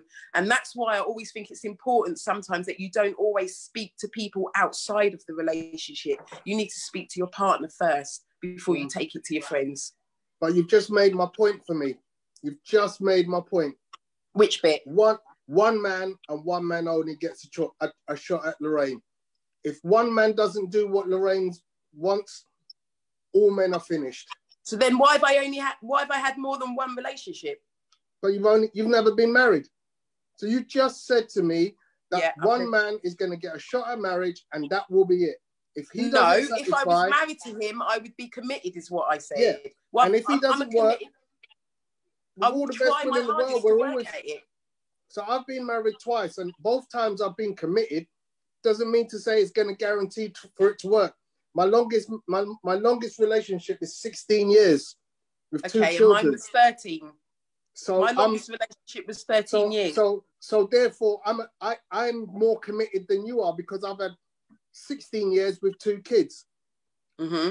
But it's not a trade-off that I'm more committed than you're committed. But what I'm saying is, you've just said, when I find the man of my dreams, he will be the one to put the ring on the finger. No, I didn't say when I found the man of my dreams. I already found the man of my dreams. Okay. So if you found the man of your dreams and he put the ring on, or he refuses to put the ring on, what's the problem? He passed away about 2 weeks before he was going to put the ring on. Okay. So I'm sorry to hear that. But since then, are we no longer looking for the next man of our dreams? I don't know what I'm looking for 100%, but I do believe that the man of my dreams is another. I don't believe you only love once. Definitely not. That's right. That's my point. And I understand what you're saying, and I'm not disagreeing with you, Lorraine. You know, men are very fickle. We could be in and out of relationships dime a dozen, yeah? Especially in our younger years, yeah? It's almost like girl of the week. And I can tell you I think it's still like that. I mean, you said yourself a few weeks ago that when your partner hit the menopause, I can't remember exactly what you said, but you didn't understand that and the relationship fell apart. Yeah. So and that's not, that wasn't in your younger years. This is more current. Postnatal depression, yeah. Or postnatal depression, yeah. You didn't work with her to find out how you could help her. You left. No, what happened was she divorced me without me even knowing. I just turned up one day, there was a letter saying, I want to divorce you. I had no idea it was coming. But I could have done things better, Lorraine. I'm not going to say that I'm the perfect man. I could have done things better. I was 30 at the time when I married her. Yeah. Yeah. 33 when I divorced her. Yeah. Now, I wish I had done some things differently, but those things are only come with experience. Yeah. Okay. So no man is the perfect man, because you might think you met the perfect man at the age of 20. Oh, you don't need to tell me that. Remember what I said last week about the half a foot man? You don't need to tell me there's no perfect man. Remember, I'm looking for half a foot. Right. So yes, we fell apart, you know, at some point. And I know I could have done things differently, and those things I wish I had done differently. But I moved on. And then I found someone else, and she was an even better match for me. Because guess what? We managed to stay together 16 fabulous years and have 2 wonderful children.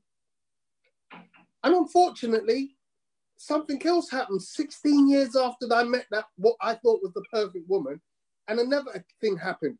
And again, we both changed. We had both gone slightly separately in terms of our wants and our desires, but it just meant we were 2 different people. And yes, I did work on it. I tried my utmost, because to me, my family unit was settled. I had the perfect house, the car, the job, the children. I had it all. And I worked, I begged for that to work out, but it didn't work out. But you know what? I moved on. Yeah. And I've moved on to the point now where I'm ready to accept another woman into my life. So I'm on the dating scene. I'm looking for that next compatible woman. Yeah. But it doesn't mean to say that, you know, all women are going to just have one relationship and that'll be it. But men, we do move on. We find it easier. We're not, listen, I listened to you ladies for an hour and a half since this started. And the amount of things, your list must be so exhaustive, Yvonne. It must be long as anything. No, hold on a minute. Last week hang on. No. Yeah. The list isn't what every single one of us, we all want the same thing. The list is each person listed a few things, same as you did last week. So last week, your list exhausted us as well. Thank you very much. There is a lot of commonality in what was said between this week and last week. The men were very much saying from their perspective, but the thing that I saw last week, and you can go back and watch this, is last week the men were more into blaming the women. Oh, they want this, oh, they want that, rather than focusing on what you want. It was very much throwing it out, the women this, the women that, the women the other. This week, the women have said, and there was a few things that you said last week, which was common amongst you all. And like this, there was most common thing that I found in this week is that all of the women said communication was the most important thing. And last week, you guys were saying, you don't want to communicate. You just want to come home. You don't want to hear nothing. You just want to chill. You want peace. Yeah, come in, Theo. Come in. So this is why now we're having these conversations, because we can see clearly that there's some disparity here. Yeah, and we can work on some stuff. Theo, come in. So when we say we want peace when we come in, sometimes it's just to unwind and just get rid of the day so we can then get into the family lifestyle, to the family. So sometimes it's like, give us that 5-10 minutes just to like, we're at home. So we can, you know, de-stress, because we don't want to bring work home. Well, I don't want to bring work home, especially if I'm working with a vulnerable young person or something. I don't want to bring that home and then start mumbling on about that. Now it's time to just like, give us 5-10 minutes, then we can get into whatever needs to get into. And that's what most men want when we come home. Just give us a little space, and that's it. So it's not that we don't want to communicate, but it's not communicate straight away. Right. Or we don't want to communicate all the time. It's not like all the time we want to talk. Sometimes we just want to chill. You know, there's a thing sometimes a lady goes, what are you thinking about? And the man says nothing. We are thinking about nothing. We're sitting there watching the television and we just like watching whatever it is, and we're just focusing on the program. We're not really thinking about something. So it's, when we say nothing, we actually mean nothing. So there's a, I don't know, there's a study done by a couple, and it says a woman's like, her brain doesn't really switch off. She's always thinking about different things. And a man has an empty drawer where we just actually have nothing. We just literally just zoned out, not focusing on anything. And that's where a lot of the disparity comes from, because we have that, we're not thinking about anything at that time. So a lot of issues arise because we're not always thinking, or this needs to be done, that needs to be done, or whatever it may be. Yeah, and I'll back that up, Theo, by saying that there are times when a man just does zone out, and I've mentioned this in the chat group. You know, we are creatures of escapism. We like to, you know, sometimes go down the pub and have a couple of drinks. I'm not an alcoholic. I don't even drink too strong. You know, I might have 1-2 drinks and that'll be my lot.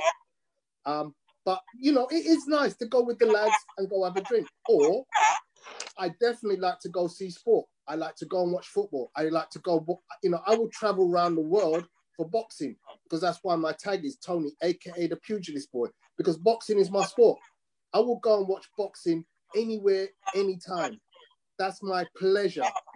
That's my drug. You know, when you were talking earlier about, well, I don't like a man who's into drugs.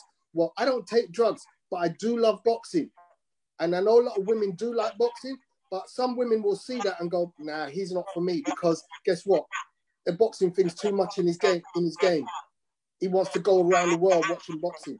Now, the woman that comes into my life will be like, okay, either I let him go and watch his boxing, or I go with him, because I like boxing as well. And funny enough, my last wife, first thing that we went to see football together, and then we went around the world watching boxing, because she loved the whole atmosphere, the excitement of the two protagonists going into the ring and beating 6 bells out of each other. And she appreciated that I was a boxing expert.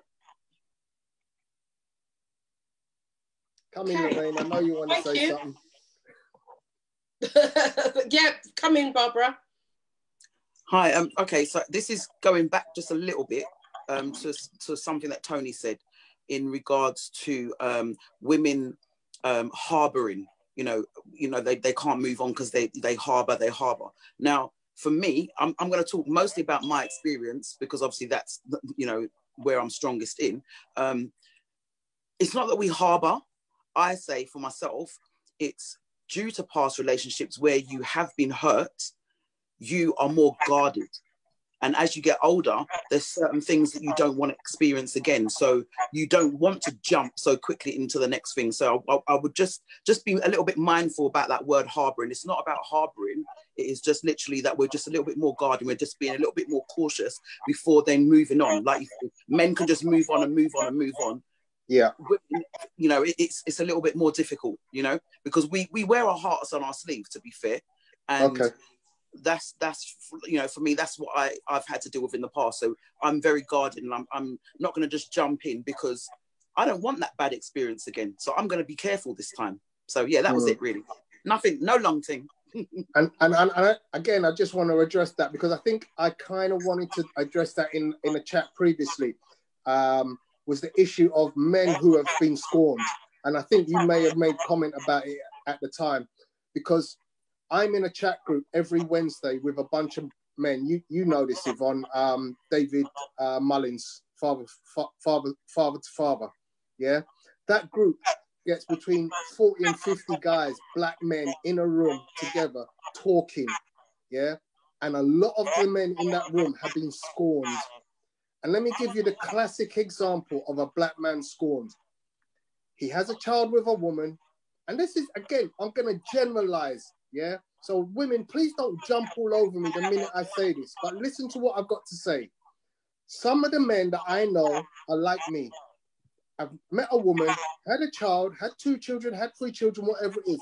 And as soon as it falls apart, the woman takes the system, uses the system to take the man out of the children's life.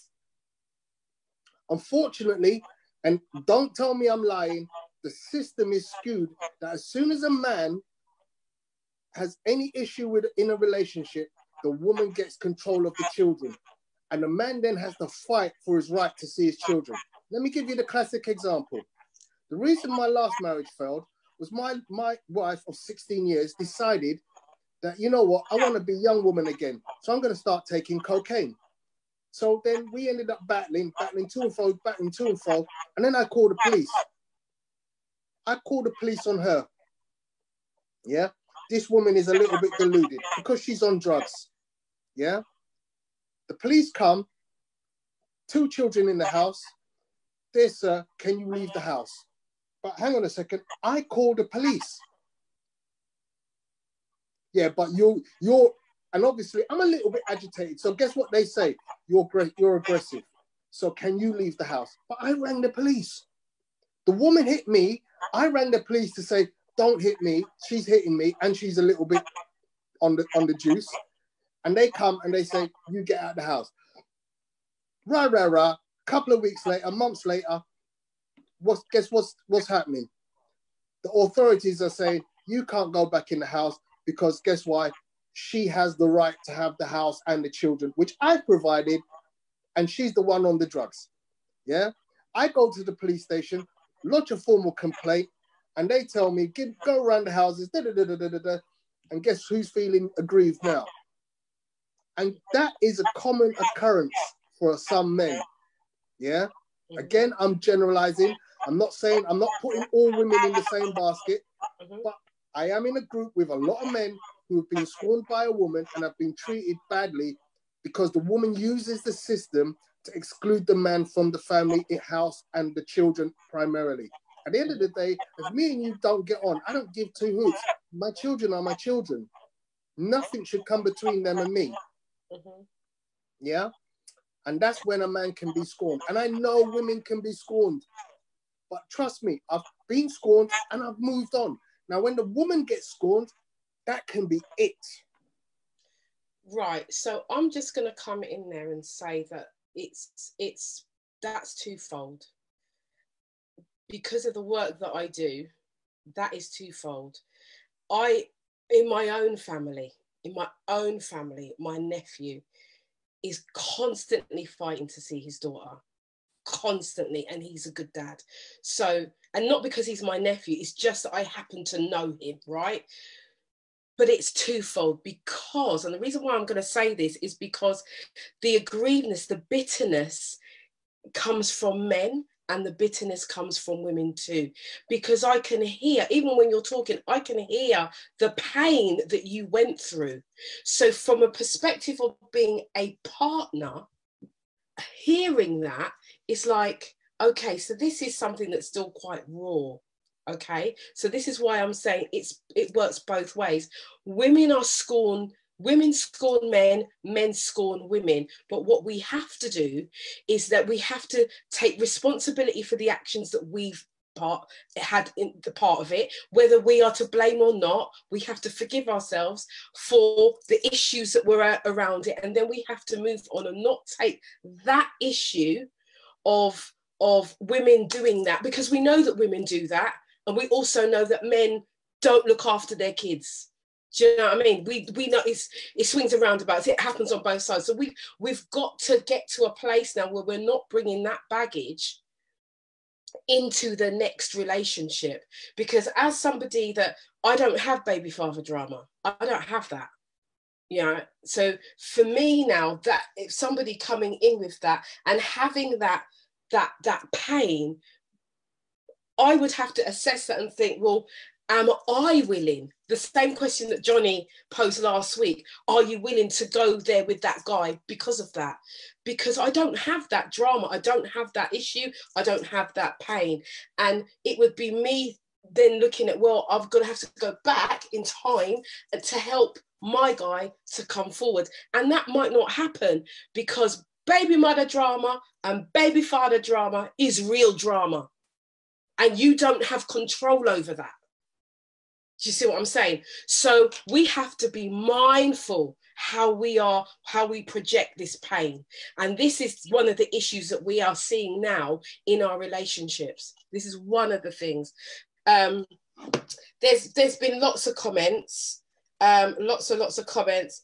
There was one here from Teo. She says that, and it's like we're going back a little bit. She say there are men also out there that have not had intercourse for years, but will not have the boldness and the courage to say it, while women are not afraid to share that they haven't been with anyone for a long length of time. Theo, you're nodding. Is that do you agree with that statement? No? Yeah. Men is all about ego with men. Mm-hmm. It's all about ego. You know, brash and boast and how much you've had and how much you haven't had. You get a bunch of guys in a room together and it's all about ego. We're very egotistical, you know. We need our ego to be fed. So if I haven't, I'm not going to say it to anybody that I haven't, because it's not deemed, you know. If you're a single man, you're supposed to have women. You're supposed to be getting the woman. You're supposed to be that guy. You know, you're going out, you're supposed to be that guy. So if a guy's married like me, you know, you live your single life through your single friends. Like, oh yeah, he's gone out, he's got this girl. You're like, yeah. You know, reliving your youth. Mm-hmm. If a guy's not doing that, he's gonna make it up, whatever it may be, to feed his ego and make me feel, oh yes, you still got it, you still got the game, you still got that. And he most probably isn't doing anything. And that's what it's an ego. Most guys, it's ego. Everything to do with guys is an ego thing. It's all about our egos. It's all about making ourselves look good and feel good. And to go back to when you're saying about why guys don't approach women, and it's not a money thing. For guys, it's always a money thing. It's always a money thing with a guy. If a guy feels like his pocket is light, he's not gonna go there. So if he looks at a woman and says, this woman's got it all together, she's got this, she's got a house, she's got a car, and he's not really bringing anything, he's gonna step back because his ego's been touched, because he's thinking, I can't compete with that. But why does it have to be a competition?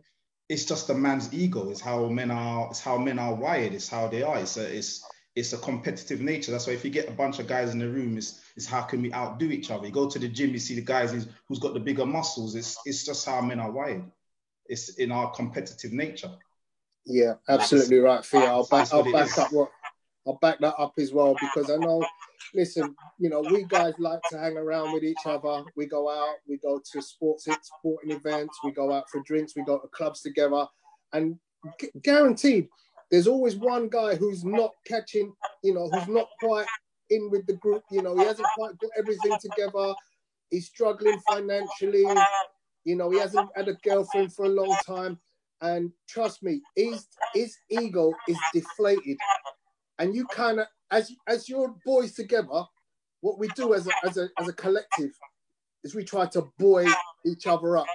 So that young pup who's struggling, we big him up. We give him enough to go like, come on, you're with us, yeah. So we kind of give him the boost to go, feel confident about yourself, and we can go out and we'll chat to some girl and feel confident that, you know what, if she asks you for a drink, we got your back. We got your back, yeah. That's how we boost each other up. Okay, so in this competitiveness, where does that leave the woman?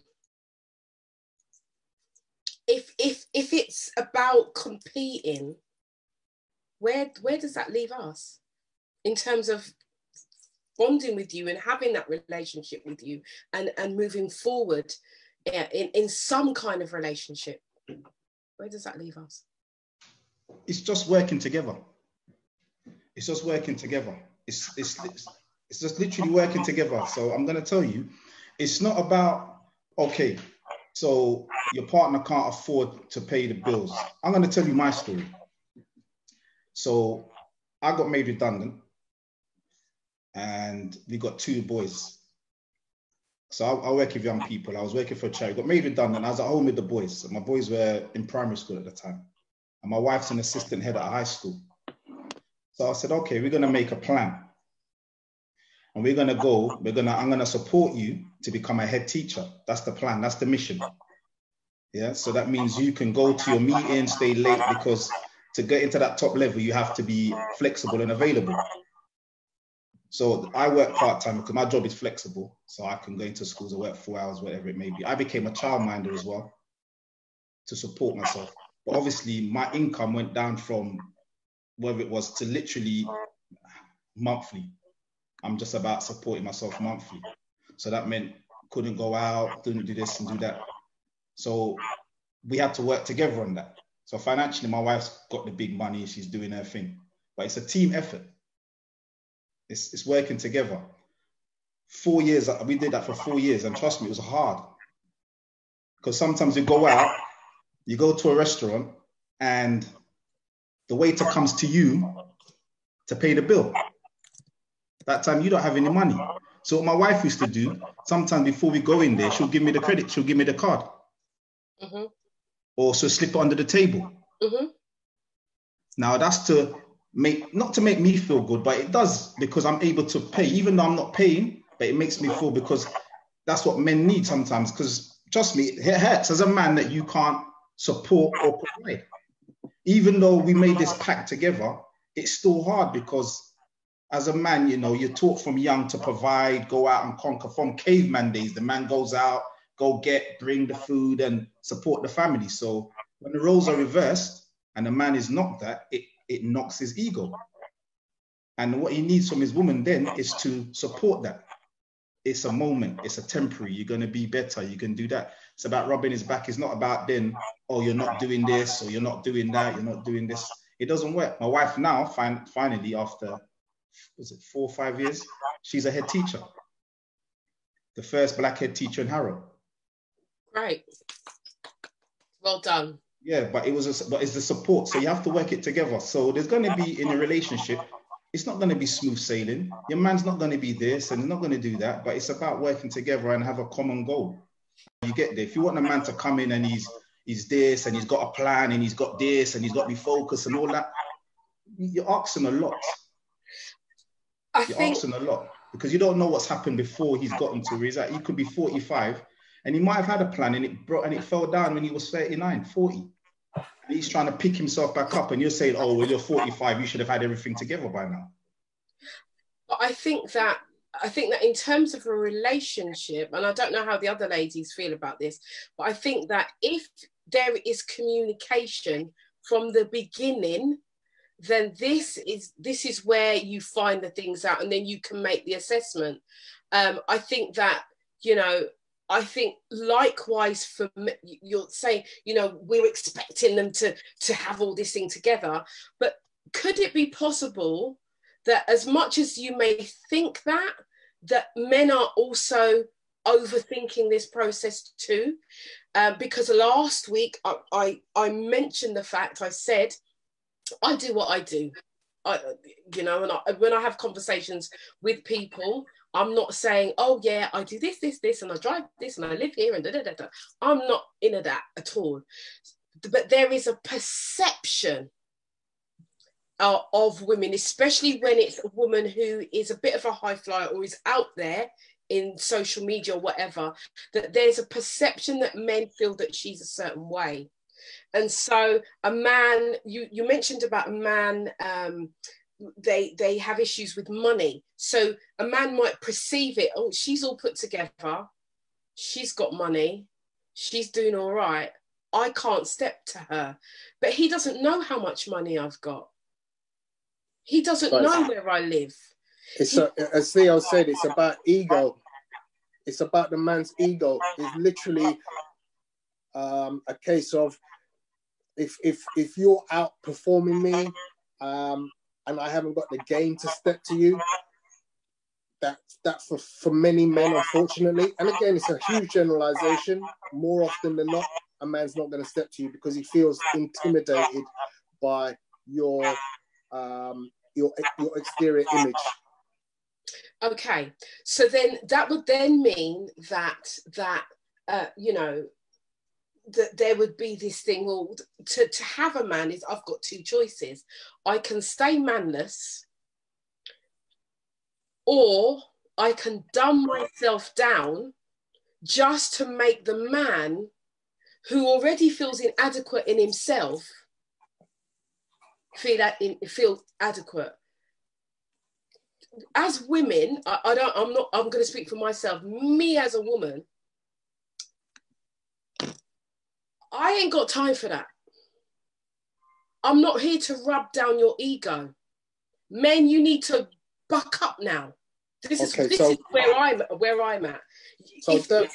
Hold on, let me finish. If this is about your ego, then you guys need to address yourselves, because your ego is killing you. Yeah.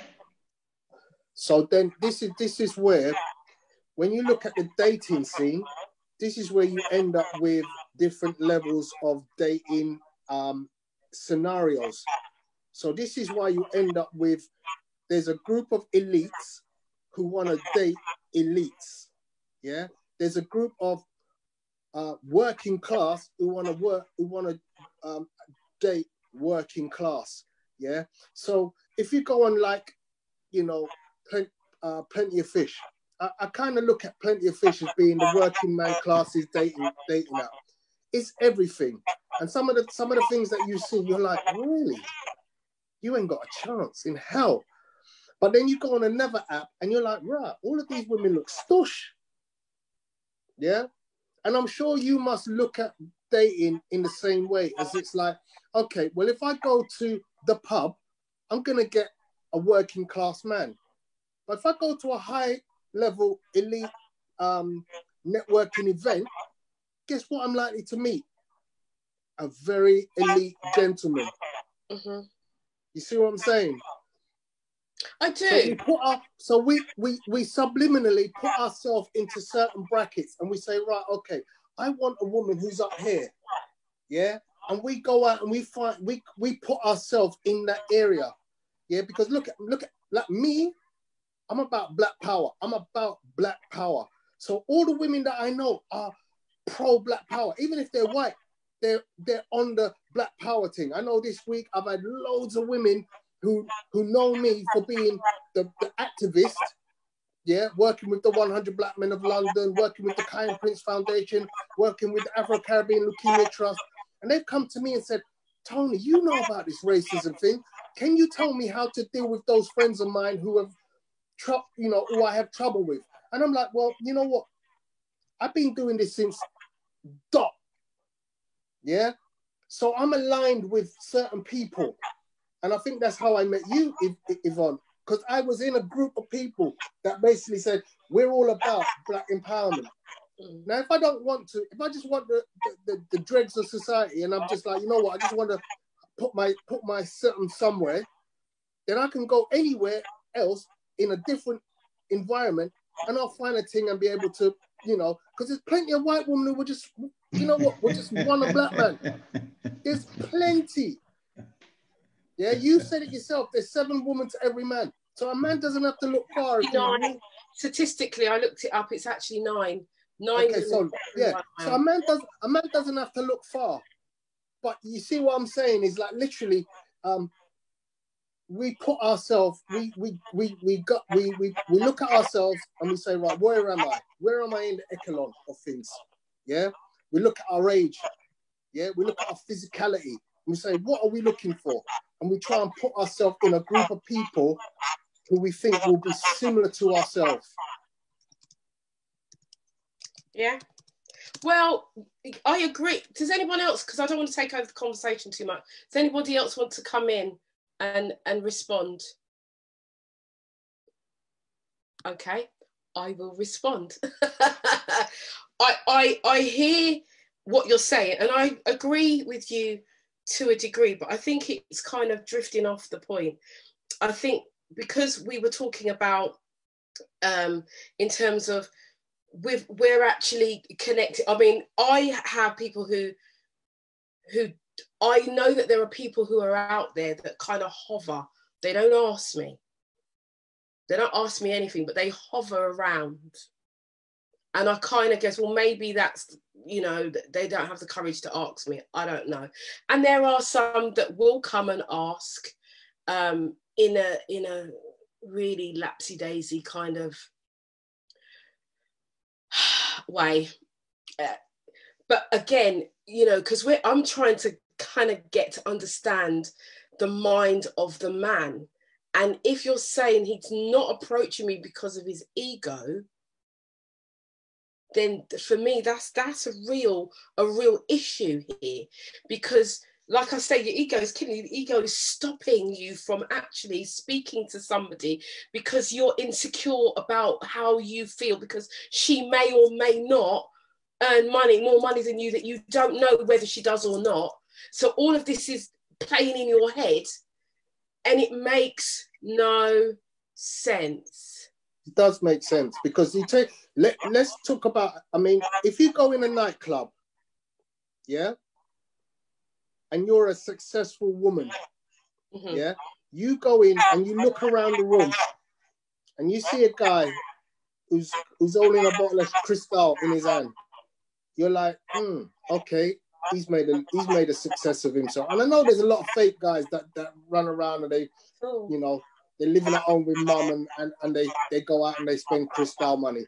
But generally, you look at a nightclub environment, and you got guys in there who you go, they're successful. They're sitting at a table with a bunch of guys and girls, and they're having a great laugh. And then you got some guys that are just wandering around the floor aimlessly. And you're like, why aren't you at a table? Why aren't you with a bunch of people who are turned up, lighting the place up? Yeah? So you then got to go, right, okay, so I'm in an environment where generally this is a good environment to find people. Yeah? Am I going to be looking at the guy who's sitting in amongst a group of people who are successful? Or am I looking for the aimless stranger who's walking around without any direction? And we make these. Me personally, I'm going to be looking for the one who I'm attracted to physically. It doesn't. What's going on around the Cristal and all that for me is that's just foolishness. I ain't got time. I can buy my own crystal for it. It's not to say that, but it's when I go out, I'm not looking at that. I don't think that's the case though, Yvonne. I think everybody looks at that. No. And the reason is, if you didn't look at that, yeah, you wouldn't be judging people. And I think everybody judges people to a degree. Again, big generalization, and I know I see Lorraine's ready to jump in.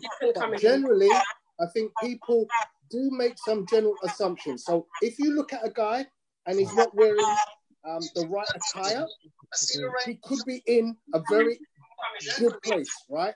But his attire doesn't quite match up. You make a judgment, yeah?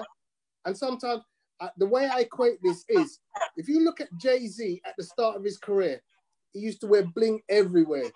Now that he's a billionaire, he wears no jewelry. Now guess which of those two guys was attracting gal aplenty? Is the guy with the jewelry, the flashy guy. I think when you're younger, that may apply, but I think, because you got to remember that you're talking to grown-ass women here, and for me, you know, back in the day, I used to have sovereigns and all the chains and all of this stuff, and that was, yeah, back then, that was like 25, 30 years ago. But now that's not something that swings my, it's not something I'm interested in. I'm interested in the heart and the spirit of a man. So I want to have a conversation with you. So we could be out and you could be dressed like Theo in a cap and a t-shirt, blah, blah, come over and talk to me and I will talk to you. I'm not going to scorn you because you're not dressed in a suit. I'm going to talk to you because I'm interested in how you approach me. And it's all about the approach. So if you approach me like a whimsical man, then probably I would just say, I'll speak to you later, ciao. But if you come up like an alpha male and say, hello, good evening, blah, blah, blah, and you've got some kind of conversation, which I would say is game, yeah, then I'm going to talk to you all evening. You engross me in conversation because that's the type of woman I am. But I think that there is a misjudgment. I think that there is some judgments going on here that we look at people and perceive them to be something that they're not. And I think that this is what's going on between us as the older ones. And this is why we're not finding the relationships that we want to be in. Theo, actually, Lorraine's hand's up, then Theo come in. Lorraine, come in. Yeah, I just wanted to say something on what Tony just said. We do all have a slight judgment, but it doesn't mean to say that your judgment is right. Because for me, I met a guy once who tried to chat to me and I wasn't interested because he had lots of cars, lots of houses, all the bling. He was very flashy. And I was like, nah, that's not for me. And I'm a woman that lives in a council flat. So just because he had money and dressed a certain way and hung out with certain people didn't mean to say that that was going to draw me in. Since then, we formed a friendship and I've learned that he's actually a really nice guy. So if I was to pursue him now myself, it would be on his personality because I don't like all the bling bling that comes along with it, which is why we're not in a relationship, one of the reasons. So not everybody goes somewhere and goes for the person that's sitting there with the bling bling or the crystal or whatever. Because for me, that's not for me. That's what I wanted to say. So I was kind of in agreement with what you just said, Yvonne. Theo, jump in. I wanted to say is the bling bling and that gives the guy the ego, that gives him the confidence because he's strapped like that. The guys that tend to have the game that you're not talking about, the confidence, a lot of them tend to be gallus. So they don't really care if they get dissed or not because their game is just to get the woman in bed anyway. So they'll have that confidence to go around. What I will say to some women is that when a guy approaches you, give him the chance. Because I've even seen in the group, some women talking about shoes. I remember when I was younger, a woman says, the first thing I look at when a man's coming to me is his shoes. If his shoes ain't right, forget that. Mm-hmm. Yeah, he's already lost.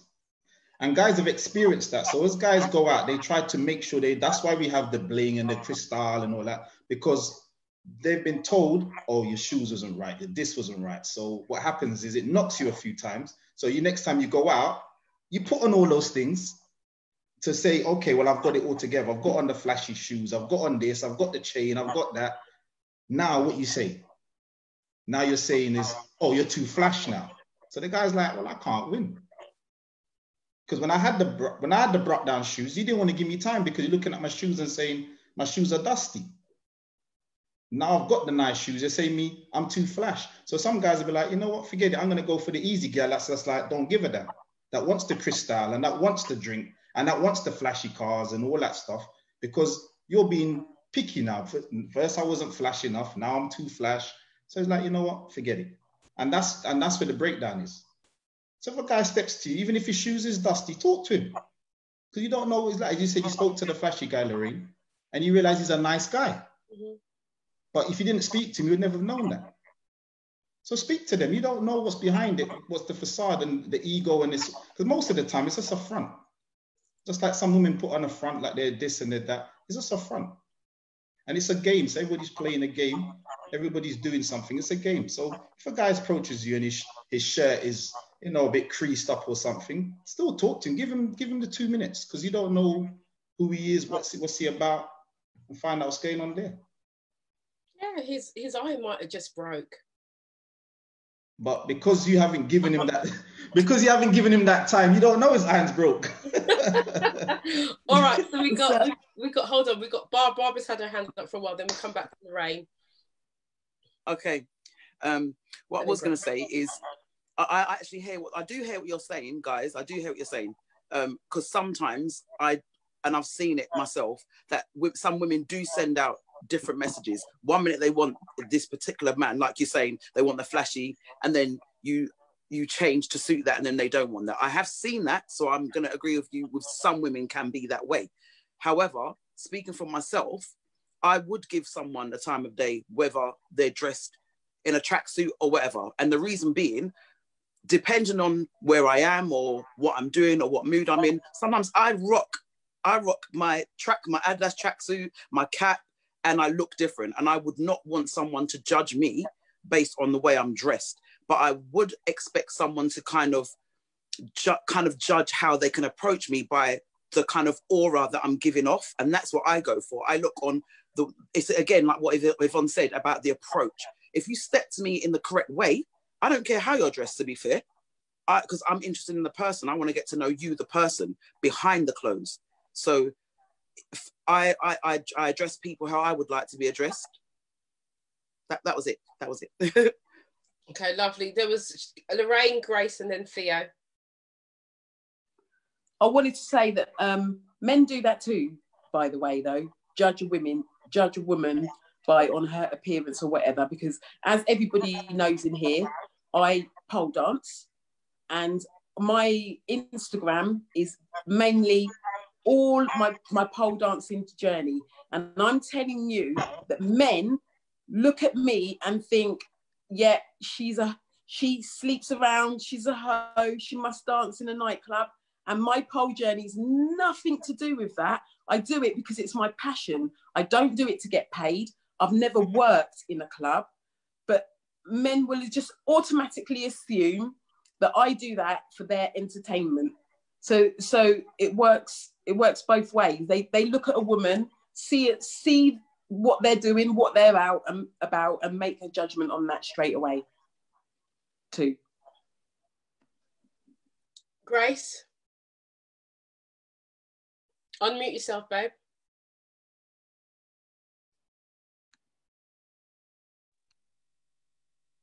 A question to Theo.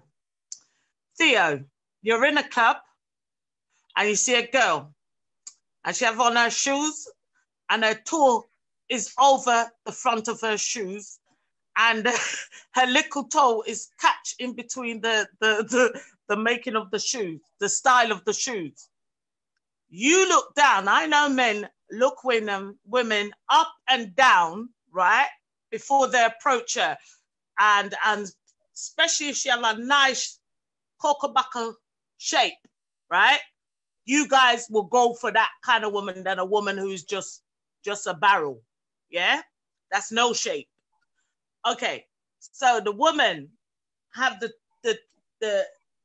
toe hanging over the shoes. Are you judging that? Would you go and talk to that woman? Or if that woman came and approached you and say, hi, you right? And you saw her shoes already by the time you were when you were standing up there, right? Tell me you wouldn't judge her from her toe hanging from her shoes. Would you say something to her? All right. I was going to put this before. I was going to say this before. If I was a young man, if I was younger, her toe hanging out her shoe don't mean nothing to me.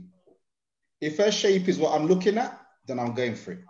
As I've gotten older and I'm looking for a relationship, I'm looking for someone, then that might have a problem. But if I was a young man, when I was young, I didn't care if your shoes hang over the side or this and that. I'm looking at your physique because I'm not looking for a relationship. I'm not looking for a relationship. I'm just looking for, as Tony says, to put my thing somewhere. So yeah, it doesn't matter. But you guys say that if a man dressing his bling bling, would we give him a chance of talking because he thinks he's all that, right? Or if a man have a mash up shoes and he came and approached, say me for instance, I can speak for myself anyway, and would I give him a time of day, whether I'm young or mature, because I'm like a fine wine, and if I was younger, and I'm telling you, if I was younger and I saw a guy come with some mash-up shoes and his shoes dirty, that means he's not taking care of his appearance. Yeah, that's my view, right? He's not taking care of his appearance.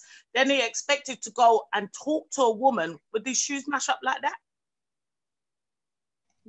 But it depends on his circumstances. He might not have the money to buy a better pair of shoes. That might be his best pair of shoes he's got. Then if it's your best pair of shoes, wouldn't you clean it, even if it turn up, right? The nose turn up, right, on the shoes, right? And the back of the shoes is going aslant. But you clean your shoes. If you clean your shoes, that don't take long to clean a shoe. As I said, so a lot of the times when the guy's young, if he's not looking for a relationship, it doesn't matter what the woman's dressed in, clothes in, whatever. That's irrelevant to the guy. Yeah. He just wants something to sleep with at night. Where the woman's looking at the man, even at a young age, as a future partner, as a relationship. So you're sizing them up for a long-term relationship. So that's what you're doing. So when a guy approaches you, you're looking at his shoes and saying, well, he's not taking care of his this, so how is he going to take care of me? And all these other bits and pieces behind it. You know, is he going to be a good dad? Is he going to do all these kind of things? The guy's just looking at the woman saying, I just want to get some. As the guy gets older, he thinks differently because he's saying, I want to settle down. I'm looking for a woman, a good woman and stuff like that. And then he starts taking notice of what she's wearing, how she dressed, how she presents herself, how she talks, and all that starts to play into their mind. But when you're young, as you said, Yvonne, a man's at his sexual peak between 16 and 25. So if you approach a man at 22, 23, do you think he cares what the woman looks like? He's at his sexual peak. He just wants to get some. And I tell you what supports that, Theo, is nowadays when I look at some of these young ladies, yeah, they seem to all want to walk out in street in their slippers, them little fluffy slippers with the feathers all. I'm like, you really came out of your house. You got all the makeup all over, and then I look at your foot and you got the slippers on. And tell me, women, am I wrong? How many women go out the house in them little slippers things? And I'm not like, me, not ever, not ever. This is the thing. We are grown. We are not little girls. No, he's talking about. But this is the thing. Are you talking these about little girls? Them. These little girls. Talking about Pickney. Why are we talking about Pickney here? But the thing is, these little girls are attracting men wearing slippers. Yeah, but they're girls, they're not women. Yeah, that's the one night fling, weekend, summer fling, long term. And that's what we're saying. When you're young, to a young man, it doesn't matter what she looks like, how she's dressed. It doesn't matter. As you get older, you take those things into consideration. I don't know if it doesn't matter. Oh, Karen, you've muted yourself. I know, my finger's a bit tricky. Anyway, I think that's not true because I swear that like young boys especially, and I'm not even sure. No. They want to go out with the girl that their friends are attracted to. Yeah. They don't go and pick up any old thing just to stick it. If they've did you see that Minga that you just picked up? The mates are in it. So this ego thing is massive. Unless you're doing it down the corner. Can I say something to you? Jump in the Uber with the girl. Can I say something to you? I'm coming after. It's about if the mates think the girl. Can I say something to you? Can I say something? Is hot. That Minga, yeah, as you say, is the girl that the guy's sleeping with. But his mates don't know. His mates might not know, but he knows. Don't know. What I'm talking about, that first attraction, picking up in a club business, right? 9 times out of 10, the guy is not gonna pick up something that his mates doesn't think is hot. No. No, in the club, you pick up whatever. That's why you got this terminology, strobe like honey and all this kind of stuff. That's where it came from. You go in the club, you see something, and when you take it in the light, you're like, oh my gosh, what have I done? Yeah, that's in the light. When the light come on and the mates can see what she's... Yeah, then it's like, oh my gosh, it's too late. It don't matter, because back in the day, yeah, remember this, end of all of you lot are of an age. Remember when you used to go Shabim, yeah? You couldn't come out the club if you didn't have a thing on your arm, yeah?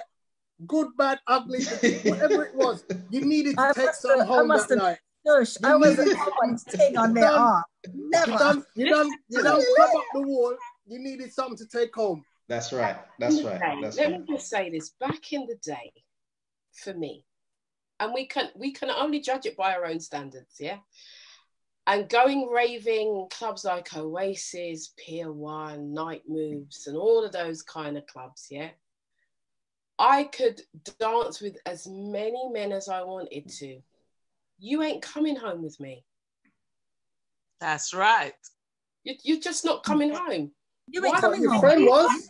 No. Your friend was. Wallpaper could have come off the wall of your head. You ain't coming home. Your friend was. Now, I'm not. I'm guaranteed in a group. You used to go out with about 6 girls, right? 2 to 4, maybe. Just go out. One of them. One of them. One of them. I tell you why. And it's the same one every week. It doesn't matter. Not one of them. Should I tell you why? Because they wouldn't be going home. They wouldn't get home. I'm the driver.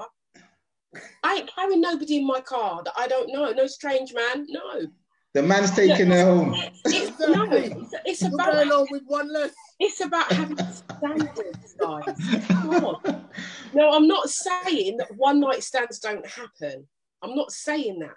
But what I'm saying is, in reflection and going back, that's not, raving was raving. Yeah, you meet people, you have conversation. I remember having conversation from the phone box before mobile phones was even a thing. Put coins in the box. I'd give the number, I'd hear the phone ring, I'd run down the stairs, go, and it's conversation. And as I think about it, most of the time has been conversation. And then sometimes I have to admit, back, and I'm talking back in the day, so don't judge me, right? So I have to admit that I would meet, talk, and maybe go out, and maybe after the do, I might get a bit bored and I'll be like, bye. Because there's no level, the conversation is not going anywhere. So as an older person, as somebody that's wiser, I'm not rushing it. These are the reasons why I'm not rushing it. Unless I'm looking at you as, can I say what's the time? Unless I'm looking at you as a fuck buddy, right? And I'm just keeping it real now. I'm not going down that road with you at all until we need to talk, because everybody puts on their best facade in the beginning. Who they want you to. I don't want to know that person. I want to know the real person. So I'm making you wait for that thing. And then I know whether or not it can carry on. But back in the day, if I was quick to do them things, I'd be quick in and quick out, because you're boring. And I need more stimulation in every capacity. Over to you, Theo. No, what I was going to say, as we get older, it's about conversating. So if a guy's talking to you, conversate. Put your list to the side and get to know the guy. Just put your list to the side, what your wants and your needs, and get to know them, because your list sometimes blocks. Your list sometimes blocks your thing. Of course, you have your red flag. So if he does certain things or says certain things, you say, you know what, that's a red flag. But just get to know somebody. Take time to get to know somebody. You don't have to rush into anything. There's no rush for the relationship, especially if you're looking to spend a long period of time with somebody. There's no rush for anything because you're looking to spend your lifetime with somebody. So get to know somebody. But sometimes we're so quick to tick a box because, oh, he's got to have this. Oh, he's not doing this. He's not doing that. Well, you know what? He's not the man for me. Let's get to know somebody. So if someone's talking to you, talk to them. I want to get to know you, brother. I want to get to know Theo. Theo's got so much knowledge, yeah? He's the kind of guy that I like to align myself with. And this is how I look at age and experience allows you to be able to go, you know what? just listening to a man speak eloquently with intelligence, I'm like, yeah, that's a man I would like to align myself with. Because if I wanted to have a conversation outside of the group, I just say, you know what? Anyone that I want to have a chat with is Theo. Because Theo's just a rounded guy. He's on point with everything he says. I'm like, yeah, I'm so in agreement with what he says. And it's not like he just wants to be controversial, but he's just honest and real. And that's what I think a lot of the women, they're shying away from a guy, because sometimes that honesty and that realness is too much. I aspire to be like Theo, married and all that. And look, he's got it together. And I'll be honest with you, if you'd have come and seen me 3 years ago, I was Theo. I had it all. But right now I'm looking to meet somebody, but I'm saying like, listen, you do just need to have the conversation. And listen, if one of you wants to come and talk to me outside, come and talk to me outside. At the worst case scenario, you're going to go away and say, well, at least I know a little bit more about Tony, because me and you, Yvonne, had a conversation. We've known each other for how long? And I feel like, you know what? I could talk to Yvonne about anything. I send you messages, right? Because I've kind of gone, this will trigger her thought processes. This is the sort of thing that will make her think, he sent me something knowledgeable. Listen, I'm all about this, the Black history, greatest story never told. Yeah? So sometimes I'm like, you know what? I will just give some bit of information to just trigger a conversation. And that's all it is for me. Just conversate. Okay, I could see SP shaking her head. Do you want to come in, SP? Yeah, sorry. I'm going to try and do this quickly because I think the battery on my laptop is going. Fortunately or unfortunately, I do know Theo. So yes, I will testify to some of the stuff that you've said, Tony. I kind of wanted to basically say very, very quickly that I do have a tick list, and Mina Dashwa tick list, because my tick list is actually important because it's a basis on the, I'm sorry, I have to say that, Mina Dashwa no tick list. Because my tick list is very important to me, right? Because the thing is this, yeah, maybe it's because my background is actually in recruitment, but for me, questions that I'm going to do, and I will interview without him even realizing, but the reason why there is importance with that is because it's supported by the standards I have. So therefore, if a particular man has a particular view when it comes to finances and money, that's important because I'm all about my money, all right? And I'm very frugal. I'm all about my money, okay? When it comes to aspiring to certain things, Theo, you know what I'm like already from time. So you know that I'm confident. If I'm not having it, I ain't having it. You got a jog. But my thing is, yes, I am minded and I will hear someone out. At the same time, I couldn't care if you're a dustman. I couldn't care if you're on £6 an hour or whatever, because it's not about where you're at. It's about where you're going to. Absolutely. The background for that. So that's fine. I can do that and I can be open-minded, because where we are today is not necessarily where we were yesterday and where we aspire to go. I'm all for that. But I am going to ask you certain questions in regards to your attitude towards sex, your attitude towards money, how you do spend your money. Okay, that's a personal thing, but I still want to know. I do want to know what your outlook is in regards to the relationships you have with the women in your family, how you view family, because that's important to me. So all these things about tick lists. Well, about tick lists, because it basically correlates with my standards. So I don't think there's anything wrong with that. On the other hand, when you said about people a chance, Theo, you're Zalika species out of one, right? Because you're a talker.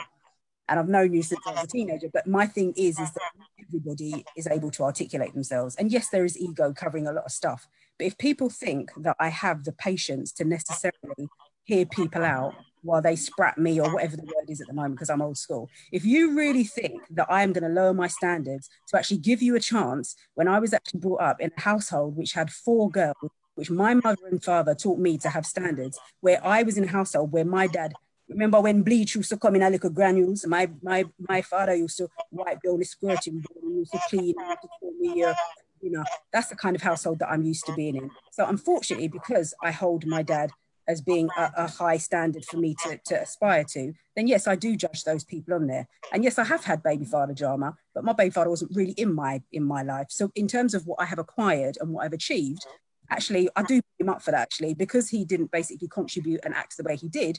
It then made me a better person, so to speak. But I have to kind of phrase that correctly.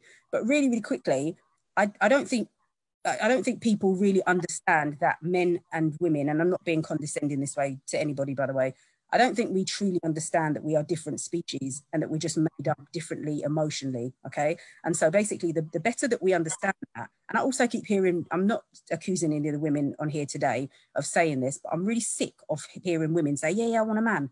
I don't really want a man. I'm actually after a companion, and there's a difference between the two. And I think that really what we're struggling to do is that we're not able to actually have that communication, and we're not able to actually build on that foundation to have a worthwhile relationship. So if we look at the relationships of people in the 50s, 60s, my parents, whatever, then a lot of them will actually say to you that their relationships were built on the fact that they were friends before. For example, I don't do dating, I do courting. So anybody out there want to do courting and a step forward, I don't do dating, because to me, dating is more of a physical thing. Me want to know your steer, where you come from. That doesn't happen in regards to a dating situation as far as I'm concerned. So for me, sorry, T, I'm going to have a tick list. And T, you know what I'm like as well. You know, I say, I'm not give nobody a chance, you know, and blow them way in the water. So for me, that is really important. And because I'm quite a complex character myself, and because, to be honest with you, I know that men are intimidated by me, but that's because they haven't had the chance to actually probably give me a chance per se. But the little and the little, yeah, well, you say it doesn't really work for me, because I'm not on that level, not at the age of 45. I've just washed my hair, sorry. hence the scarf on the head, which is what I was trying to explain. Oh no, I see under this. It's lockdown, isn't it? But yeah, so that was my contribution. But I do realise, Tony, when you're talking about, and Theo, when you're talking about all the ego stuff and whatever, apparently, according to the guys that know me and don't, apparently I'm scary because I'm really intimidating. I'm not intimidating, you are intimidated. So sorry about that, mate. But yeah, that's how it is. Sarah, you intimidate me, Sarah. I'm scared of you. No matter with it, no matter with it. No matter with it. But yeah, so that's why it was. And to Yvonne, I'm really sorry. Honestly, like I said, I've just washed my hair. And show us the locks, man. Show us the locks. I just had to contribute. So thank you very much. No worries. Thank you so much for coming on and coming on camera, because we was having a little conversation with you. Show yourself.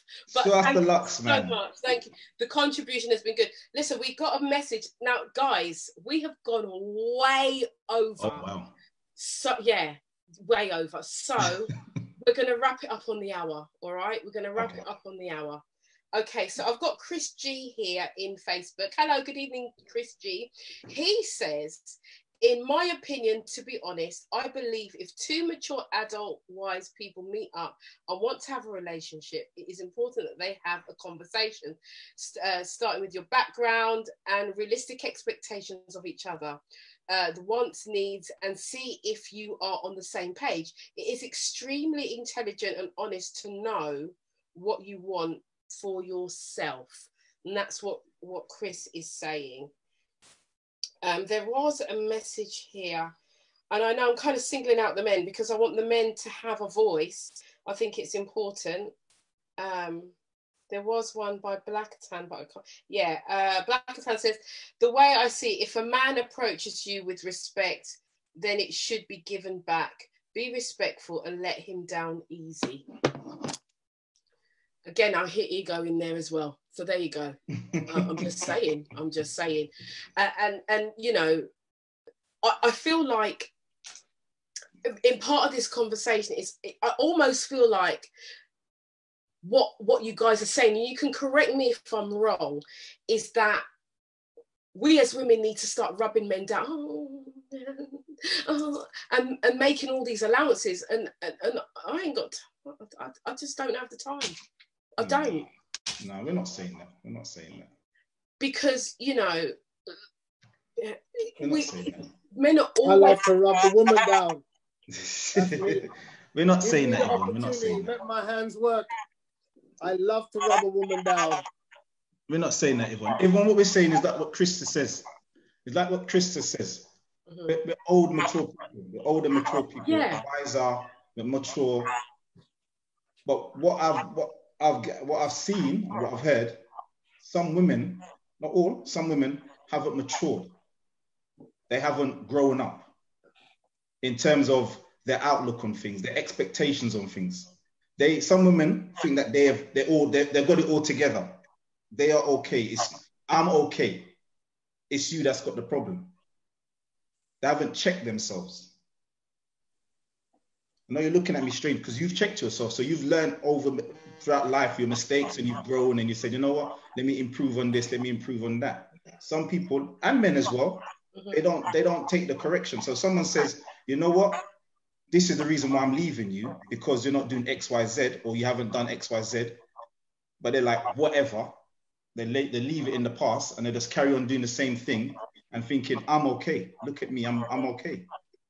So you reach 45, 50, whatever age you are, and you're still doing the same childish things you were doing in your 20s, thinking that you are okay because you haven't corrected yourself and grown from your mistakes. So, and that's what happens. So as was it Chris G said about honest and mature adults. Just because somebody's old in age doesn't mean they're mature. Well, this is true, because this is what I have come to realize with, am I muted? Can you hear me? Just saying goodbye to Chichia. Oh, okay, bye darling. Thank you for being here. Thanks for your contribution. I'll speak to you tomorrow. Right, okay, good night, sweetheart. Right, so I think that I've lost my train of thought. But just to go about maturity, I think it was talking about, I feel in my own personal experience of meeting men, and I say young men because I call everybody young because I feel that I'm still young at heart. And so I feel like there is a clear difference in expectation on behavior. I do see that there is a difference, and it has made me look at myself, because if I'm meeting somebody who's immature, I am the common denominator. So that's what I'm attracting. But then I can meet younger men who have more maturity than the men of my age group, which is quite difficult for me because I have older children. So if you get in terms of my mindset, so I could meet somebody who's, I don't know, 38, 39, and get on really well,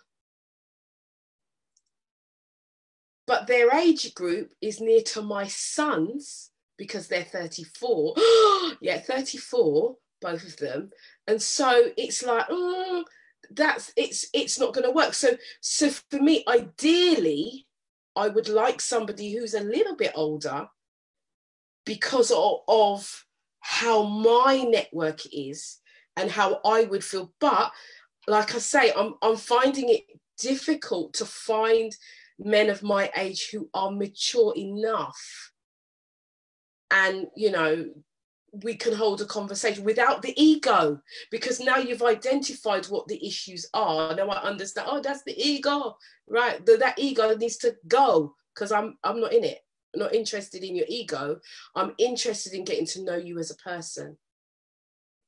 So would anybody else? Lorraine, you look like you want to come in. Come in. Yeah, I wanted to say on that about the age thing. I'm finding personally myself that men my age are usually have been in long-term relationships and come out of them, same as myself. But I feel like they're now want to relive their youth because they're 45, 50, 55, haven't been single for the last 15, 20 years. And they're like, yeah, I just want an F-ting. Nah, I'm not That's about what that. I was going to say. It's like their maturity level goes back because they found this newfound freedom. They're having some sort of midlife crisis. And for me, I've had that. I've come out of, had the long-term relationship. Doesn't mean to say that I necessarily want to go wild and sleep with every man, but I'm coming across men that's what they want to do, relive their youth. But even because earlier Theo said maybe we should drop our list. I was thinking, okay, well, maybe I should think about dropping my list. But then I thought, but how am I going to drop this list where there's no men anyway? Because the ones that are single are reliving their youth. So where am I going to find this guy? All the guys, all the nice ones, they're already taken. They're married already. They're gone. I might have to get myself a couple of cats. You become a spinster. So can I come in there? Yeah, you can. Go ahead, Theo. So I didn't say drop the list. I said put the list to the side. I said put the list to the side and get to know the person, and then but always keep your red flag up. That's what I said. Put the list to the side. I didn't say drop it. Get to know the person, because if you're checking them as soon as they come in and you haven't really gotten to know them, because as Sarah said, she's gonna interview them on the first date. So the guy doesn't answer the question correctly the first time. Oh, well, that's a no-no. So in terms of like the guy reliving his youth after being in a 20-year relationship, as we said earlier, it's a man thing. It's an ego thing. You know, it makes us feel like we're men, you know, because men, how we are raised, it's about how much girls you can get and all that stuff. That's how we are taught from the teens, all up, the competition, how much girls have you had, how much this you have. Some guys, it's how many children you got, and all this kind of stuff. It's a competition, it's an ego thing. So when a guy's been in a 20-year relationship, the last thing he wants to do is go back into another long-term relationship. He's going to want to go out there and be wild for a little bit and then settle back down. It's like a woman coming out of a long-term relationship. She doesn't want to jump straight back into one because she's been hurt or whatever's happened. So they want to have a little, might not have to go on dating, but guys are different. Guys need to go on date and need to do all that, go out with the guys, have a drink, go to the club, pick up girls, do that. And then eventually they realize, I don't want this. Then they start to settle down again. Some guys enjoy it so much that they find it hard to come out. So can I just give my experience, because I think Lorraine has kind of described me to a T. So I've come out of a 16-year relationship. I'm in that 45 to 50 age range, and yeah, have I turned into a player? No. Am I looking for that long-term commitment? Maybe. But you know what? I just want to meet somebody. I just want companionship, as somebody said. I want somebody who's I just want to be able to go, you know what? I'm at a point in my life where I want to meet somebody and get along.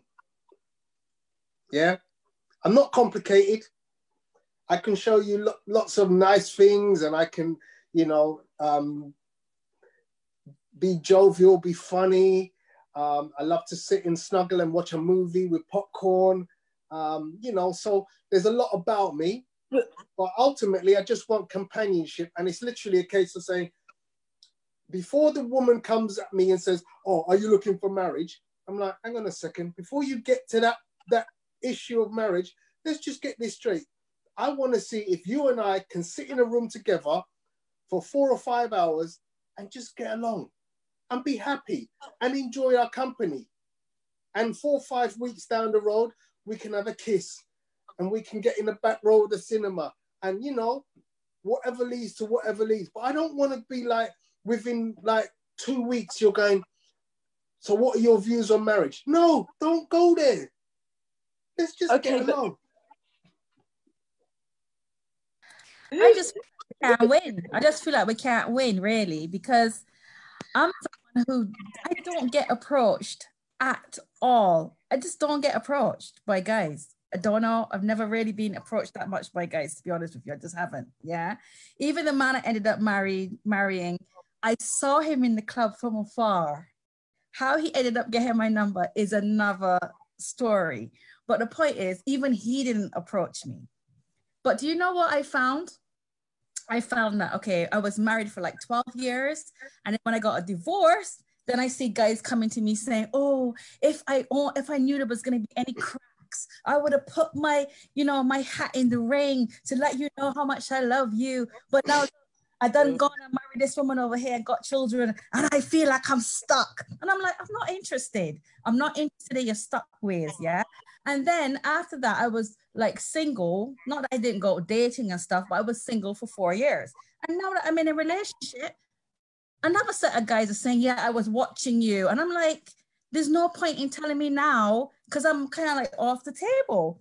It's like I can't win. And as somebody said, is that 4 years when I was meeting guys, it was all of these immature 40-something-year-olds who, as you said, have been in long relationships, just got out of it, trying to be pick me again. And I don't want that. So then the next range of people for me to look at is either in the young 30s who've got no children, and I don't really want to deal with that, or guys who are going 60, which, you know, is a little bit too old for me, to be honest. So I was kind of like stuck between a rock and a hard place. How do you, as a 40-plus-year-old woman, get into a relationship? Because, you know, at work, that's not really going to work out for me. I don't go clubbing like I used to, but it's not as if anyone really approaches me. How do you find somebody? I've had a stalker a couple times, you know, at the station, running me down, saying they would be looking for me and all this. I've had stalkers, but I've never really had people, guys who could really approach me. And I like to feel like I'm very approachable. And I don't care, as Yvonne said before, I don't really care what people are wearing. I like conversation. So, you know, I've got to have a good conversation with someone before I could even say that I'm overly attracted to them. So it's not so much the physicality of the person. I'm into people who've got a high EQ. If they've got a high EQ, then it's on. How do I win? It's where you go. As I think Tony said it. If you want an elite person, you go to the place where the guys are. So if you want a certain type of guy, you go to places where you're interested in. So if you like art, you go to a gallery. You see guys in the gallery, you will speak. But if you want a regular guy, you go to the club. The club is the last place you should be looking to find anybody. The club was. I know. I'm just saying. So when people go out, they go to clubs, and I say, you know, the best place to meet some people in the shopping hall, at the shopping, yeah, shopping. Down the aisle. Down the aisle. Looking in people's baskets still. Just down the aisle, just talking because there's no pretense. You're not, your guard's not up. You're not on guard. You just relax. You're doing your thing. And you can strike up a conversation. Just strike up a conversation. It's simple. Oh, what's that? That's a good thing. Have you tried that to eat with that? Just strike up a conversation because that's you being real. You're not in a club. You're not dressed up. You're not on your guard and the guy's trying to check me. You're just talking to each other. Just like Tony says, you're getting to know somebody. Get to know them by talking. I'm at barbecues. I'm chilling. You're just chilling. You're just talking. Chilling. And still. They're like, yeah, but that's still, but you're still out in a social environment. You know, if you like, as I said, if you like art, if you like museums, and you go to those places, you'll see single guys in those places who have similar interests. But if you're going to the club and you're going to all these things, you're gonna find all these other guys that's partying, looking to sleep with every different girl that moves.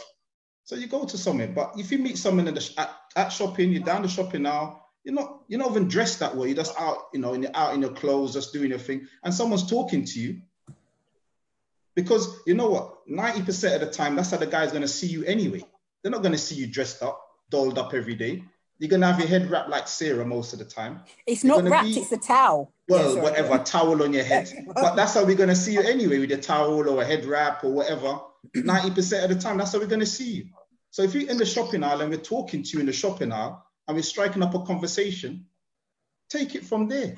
I wouldn't necessarily agree with the shopping thing. I'll be honest with you. I do think you could bump into literally anyone, anywhere. You can do.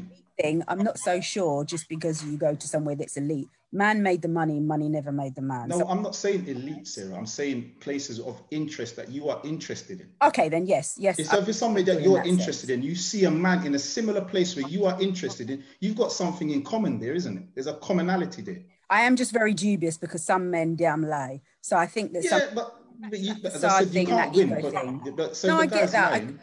I get that you also have to have an open mind, but there is also the thing that people as we said before, we covered this before, sometimes what you see is not what you get. And so about the tick list, that is one of the reasons probably why people do the tick list. Because if you're lying, I'm a one fan, or do you feel but lying? you'll find that out. You'll find that out in conversation, isn't it? That will come out by getting to know. Sometimes it does. Sometimes it does. But you know what? Sometimes it doesn't always. It's not always that apparent. Your teeth and your tongue are quite close together. Well, your teeth are so bad. But as I said, you can't. So you can't. You can't. You've got to give somebody a chance. So if somebody's a liar, it will come out. It will come out. Eventually, yeah. It will come out. So Yeah, you can't start off with this guy might be lying, because you're on a no win there. You got to give everybody a fair chance. You have to build an equal playing field, Yeah. I think. Yeah, so It's you the got to same give way everybody a that you're not chance. expecting someone to say that you're a liar. You've got to have an open mind, but you need to listen. And that's Okay, then maybe lie is a strong one, but I do think sometimes that people, and I guess that goes back to the ego thing, sometimes what you see is not what you get. And I think that everybody plays a game initially. That works both ways. Absolutely. It works both ways. Women will pretend. But as I said, it's about getting to know somebody. Yeah, it's about spending time and getting to know somebody. So if somebody's talking to you, talk to them. Talk to them. Simple. Just talk to them. That's how you get to know people. Women say this communication to communicate. A man's talking. Yeah, I've met a few geezers in a couple of shops, so yeah. Sorry. Right. Yes, but Theo, Go on. I've done what Theo said. I approached the guy in the supermarket just before lockdown.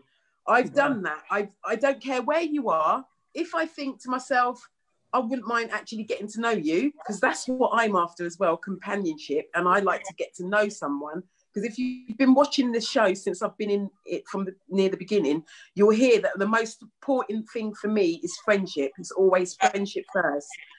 And I'm telling you that in my experience, the men that I've approached first, they don't like it. Men do not approach me. I don't know why. I've been told it's because I'm a peacock, apparently. Men do not approach me, and they don't like me approaching them either. So what do you do? What do I do? But that again is an ego thing, isn't that? That the man is supposed to hunt and all that sort of stuff. I can't be playing these games. Which one do you want, guys? T, what do you want? Tony, what do you want? Let me know. Let us know. Yeah. See, at the beginning. Let me answer now. Hold on. Let me answer now. The woman asked me a direct question. You know what? We have actually got 1 minute left, and this is why I wanted to intervene. So what I want to do is bring that question in for next week. I really do want to bring that question. We're all in the Zoom room next week, and we're going to go hammer and tongs next week. So we're going to start with Sarah's question next week. I did want to end. There's some guys who have put some comments in the thread, and Chris G again says he thinks personally there is a difference between. He says he knows what he wants, so. He feels that everybody should know what they want before they go into a relationship. Blackatan is saying companionship or relationship, like the lady said, there is a difference. Chris is saying, obviously, look out for any red flags, as there is a lot of mental health, alcohol and drug addiction in the community, because they look normal at first and then there are major problems to follow. Blackadon says, I disagree. I go to a club because I want to remain grounded. Okay, what club is that? Anyway, and Stephen Morgan says, this has been very interesting. Stephen from Birmingham might contribute next time. Stephen from Birmingham, Stephen Morgan, you are very welcome to come in to the Zoom room next week. We are looking for men who are willing to talk, because as you can see, we had 5 or 6 in the Zoom room last week, and I know that one has had trouble getting into the Zoom room, but we are looking for men who want to talk and are willing to contribute to the conversation, because we want answers and we want to make changes. We are looking for companionship, but we are also looking to find out the reasons why it's not happening, so that we can make the changes. So this is now 1 minute past 1. We are 1 hour over. I normally go half an hour over at tops. This is coming on like the first show that went over by 2.5 hours. We've been in for ages, right? But we're not doing that tonight. I want to thank you all for joining. It's been a very, very interesting conversation. Lots have come out of this conversation tonight. I want to thank you for your honesty, putting yourself on the line and being open to have this conversation. So we will can I get Lorraine? Can I get Lorraine's Insta account, because I want to see what that's about, please? You know what? Because of men like Tony is exactly the reason why my Insta account and my Facebook account are not linked. If you try to find me through Facebook on my Insta account, you'll come across an account that is me and my daughter. My name and my identity on Instagram is nothing like my Facebook account, because I am not your sex toy. Okay? I want to get to know you. No, you don't. If you want to get to know me, then message me on Messenger and we will have a conversation. Okay? Look, you see that name there underneath? It says Tony, aka Pugilist Boy.